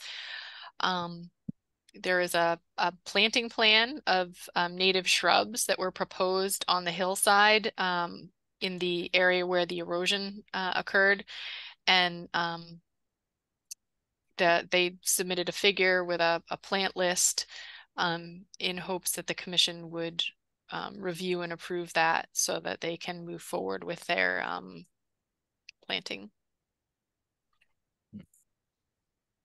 And if the commission needs more time, that's completely fine. If it's too late for us to talk about this, we can table the discussion. I would like to propose that. Okay. Yeah, I think that's a wise idea. Yeah, I think I'm dogging it. I think if anyone isn't, then I give you a lot of credit. I am too. Yeah. all right. Ready for your Wildflower second dinner. Yeah, Thanks, guys. totally. Yeah, exactly. The Wildflower Drive, we did the wetlands were delineated, and I have been requesting an update from the landowner. I know that Steve Ribberty, who did the wetland delineation, was away on vacation, I believe, until the 15th of July. So I sort of expect that when he returns, we might get more of a meaningful update, but I haven't gotten an update from the landowner. Okay. Any monitoring reports per se? Yeah, I mean there is a ton of monitoring reports. It's been pretty busy in the construction area. There are going to be some repairs made to Fort River, the Fort River school pad, where there had been some washouts because they didn't properly install the erosion control blankets. So they're going to be repairing those and putting the erosion control blankets down. I think that's happening this week. There was also a small trail washout at the Hickory Ridge Trail, which they're working to repair that. That was from that major storm, the same 200-year storm that affected the UMass project, washed out a little section of the new trail at Hickory, unfortunately. But on the whole, most projects are maintaining relative compliance, other than the ones that kind of we pointed out tonight. I do see somebody from the public with their hand raised, Andre. Sounds good. Do you want me to add them in or you got it? Okay, Zoom user, please state your Hi, name. I'm and your sorry. I didn't address. realize that I didn't have my name up. This is Iman Mikchi. I just wanted to address the 11 Trillium Way thing. I understand it's late, and I've sat through a lot of this meeting as well. I just know that not a month ago, but I think 2 weeks before that, like 6 weeks ago, you guys had mentioned that you wanted this to be wrapped up in like 2 months from then. So I don't think it's too much to go through, but I understand it's late. I just wanted to make sure that by pushing this off, we're still okay with what you guys had mentioned at that meeting about wanting to wrap this up within that time frame. Yeah, thank you for your question. I think we're not in any position to be able to make good sound decisions right now, and I apologize for that. It's been a long evening. I understand that. Like I said, I just wanted to make sure that we're mindful of that. Just wanted to raise that one point, make sure that we're still okay with that. Yeah, thanks, and our apologies. No, no problem. I understand. Thank you guys for your time. All right. Have a good night. You too. Any topics that we haven't anticipated prior to in the last 48 hours? No. All right, we need a motion then. Yeah, Bruce has got a hand up. Oh. Oh, I just wanted to double the reminder that if our activities 2 weeks from now means that he can't make the deadline we previously set, we have to give him more time. Point taken. Yep. Okay. What's fair is fair, right? Looking for a motion. Motion to adjourn. I second that. Oh, go All for it, right. Laura. Jason with the motion, and Rachel with the second, and Laura with a close third. Good night, folks. Night. Thanks a lot for hanging in. Yeah, thank you guys. Have a good night. Appreciate it. Thank you all.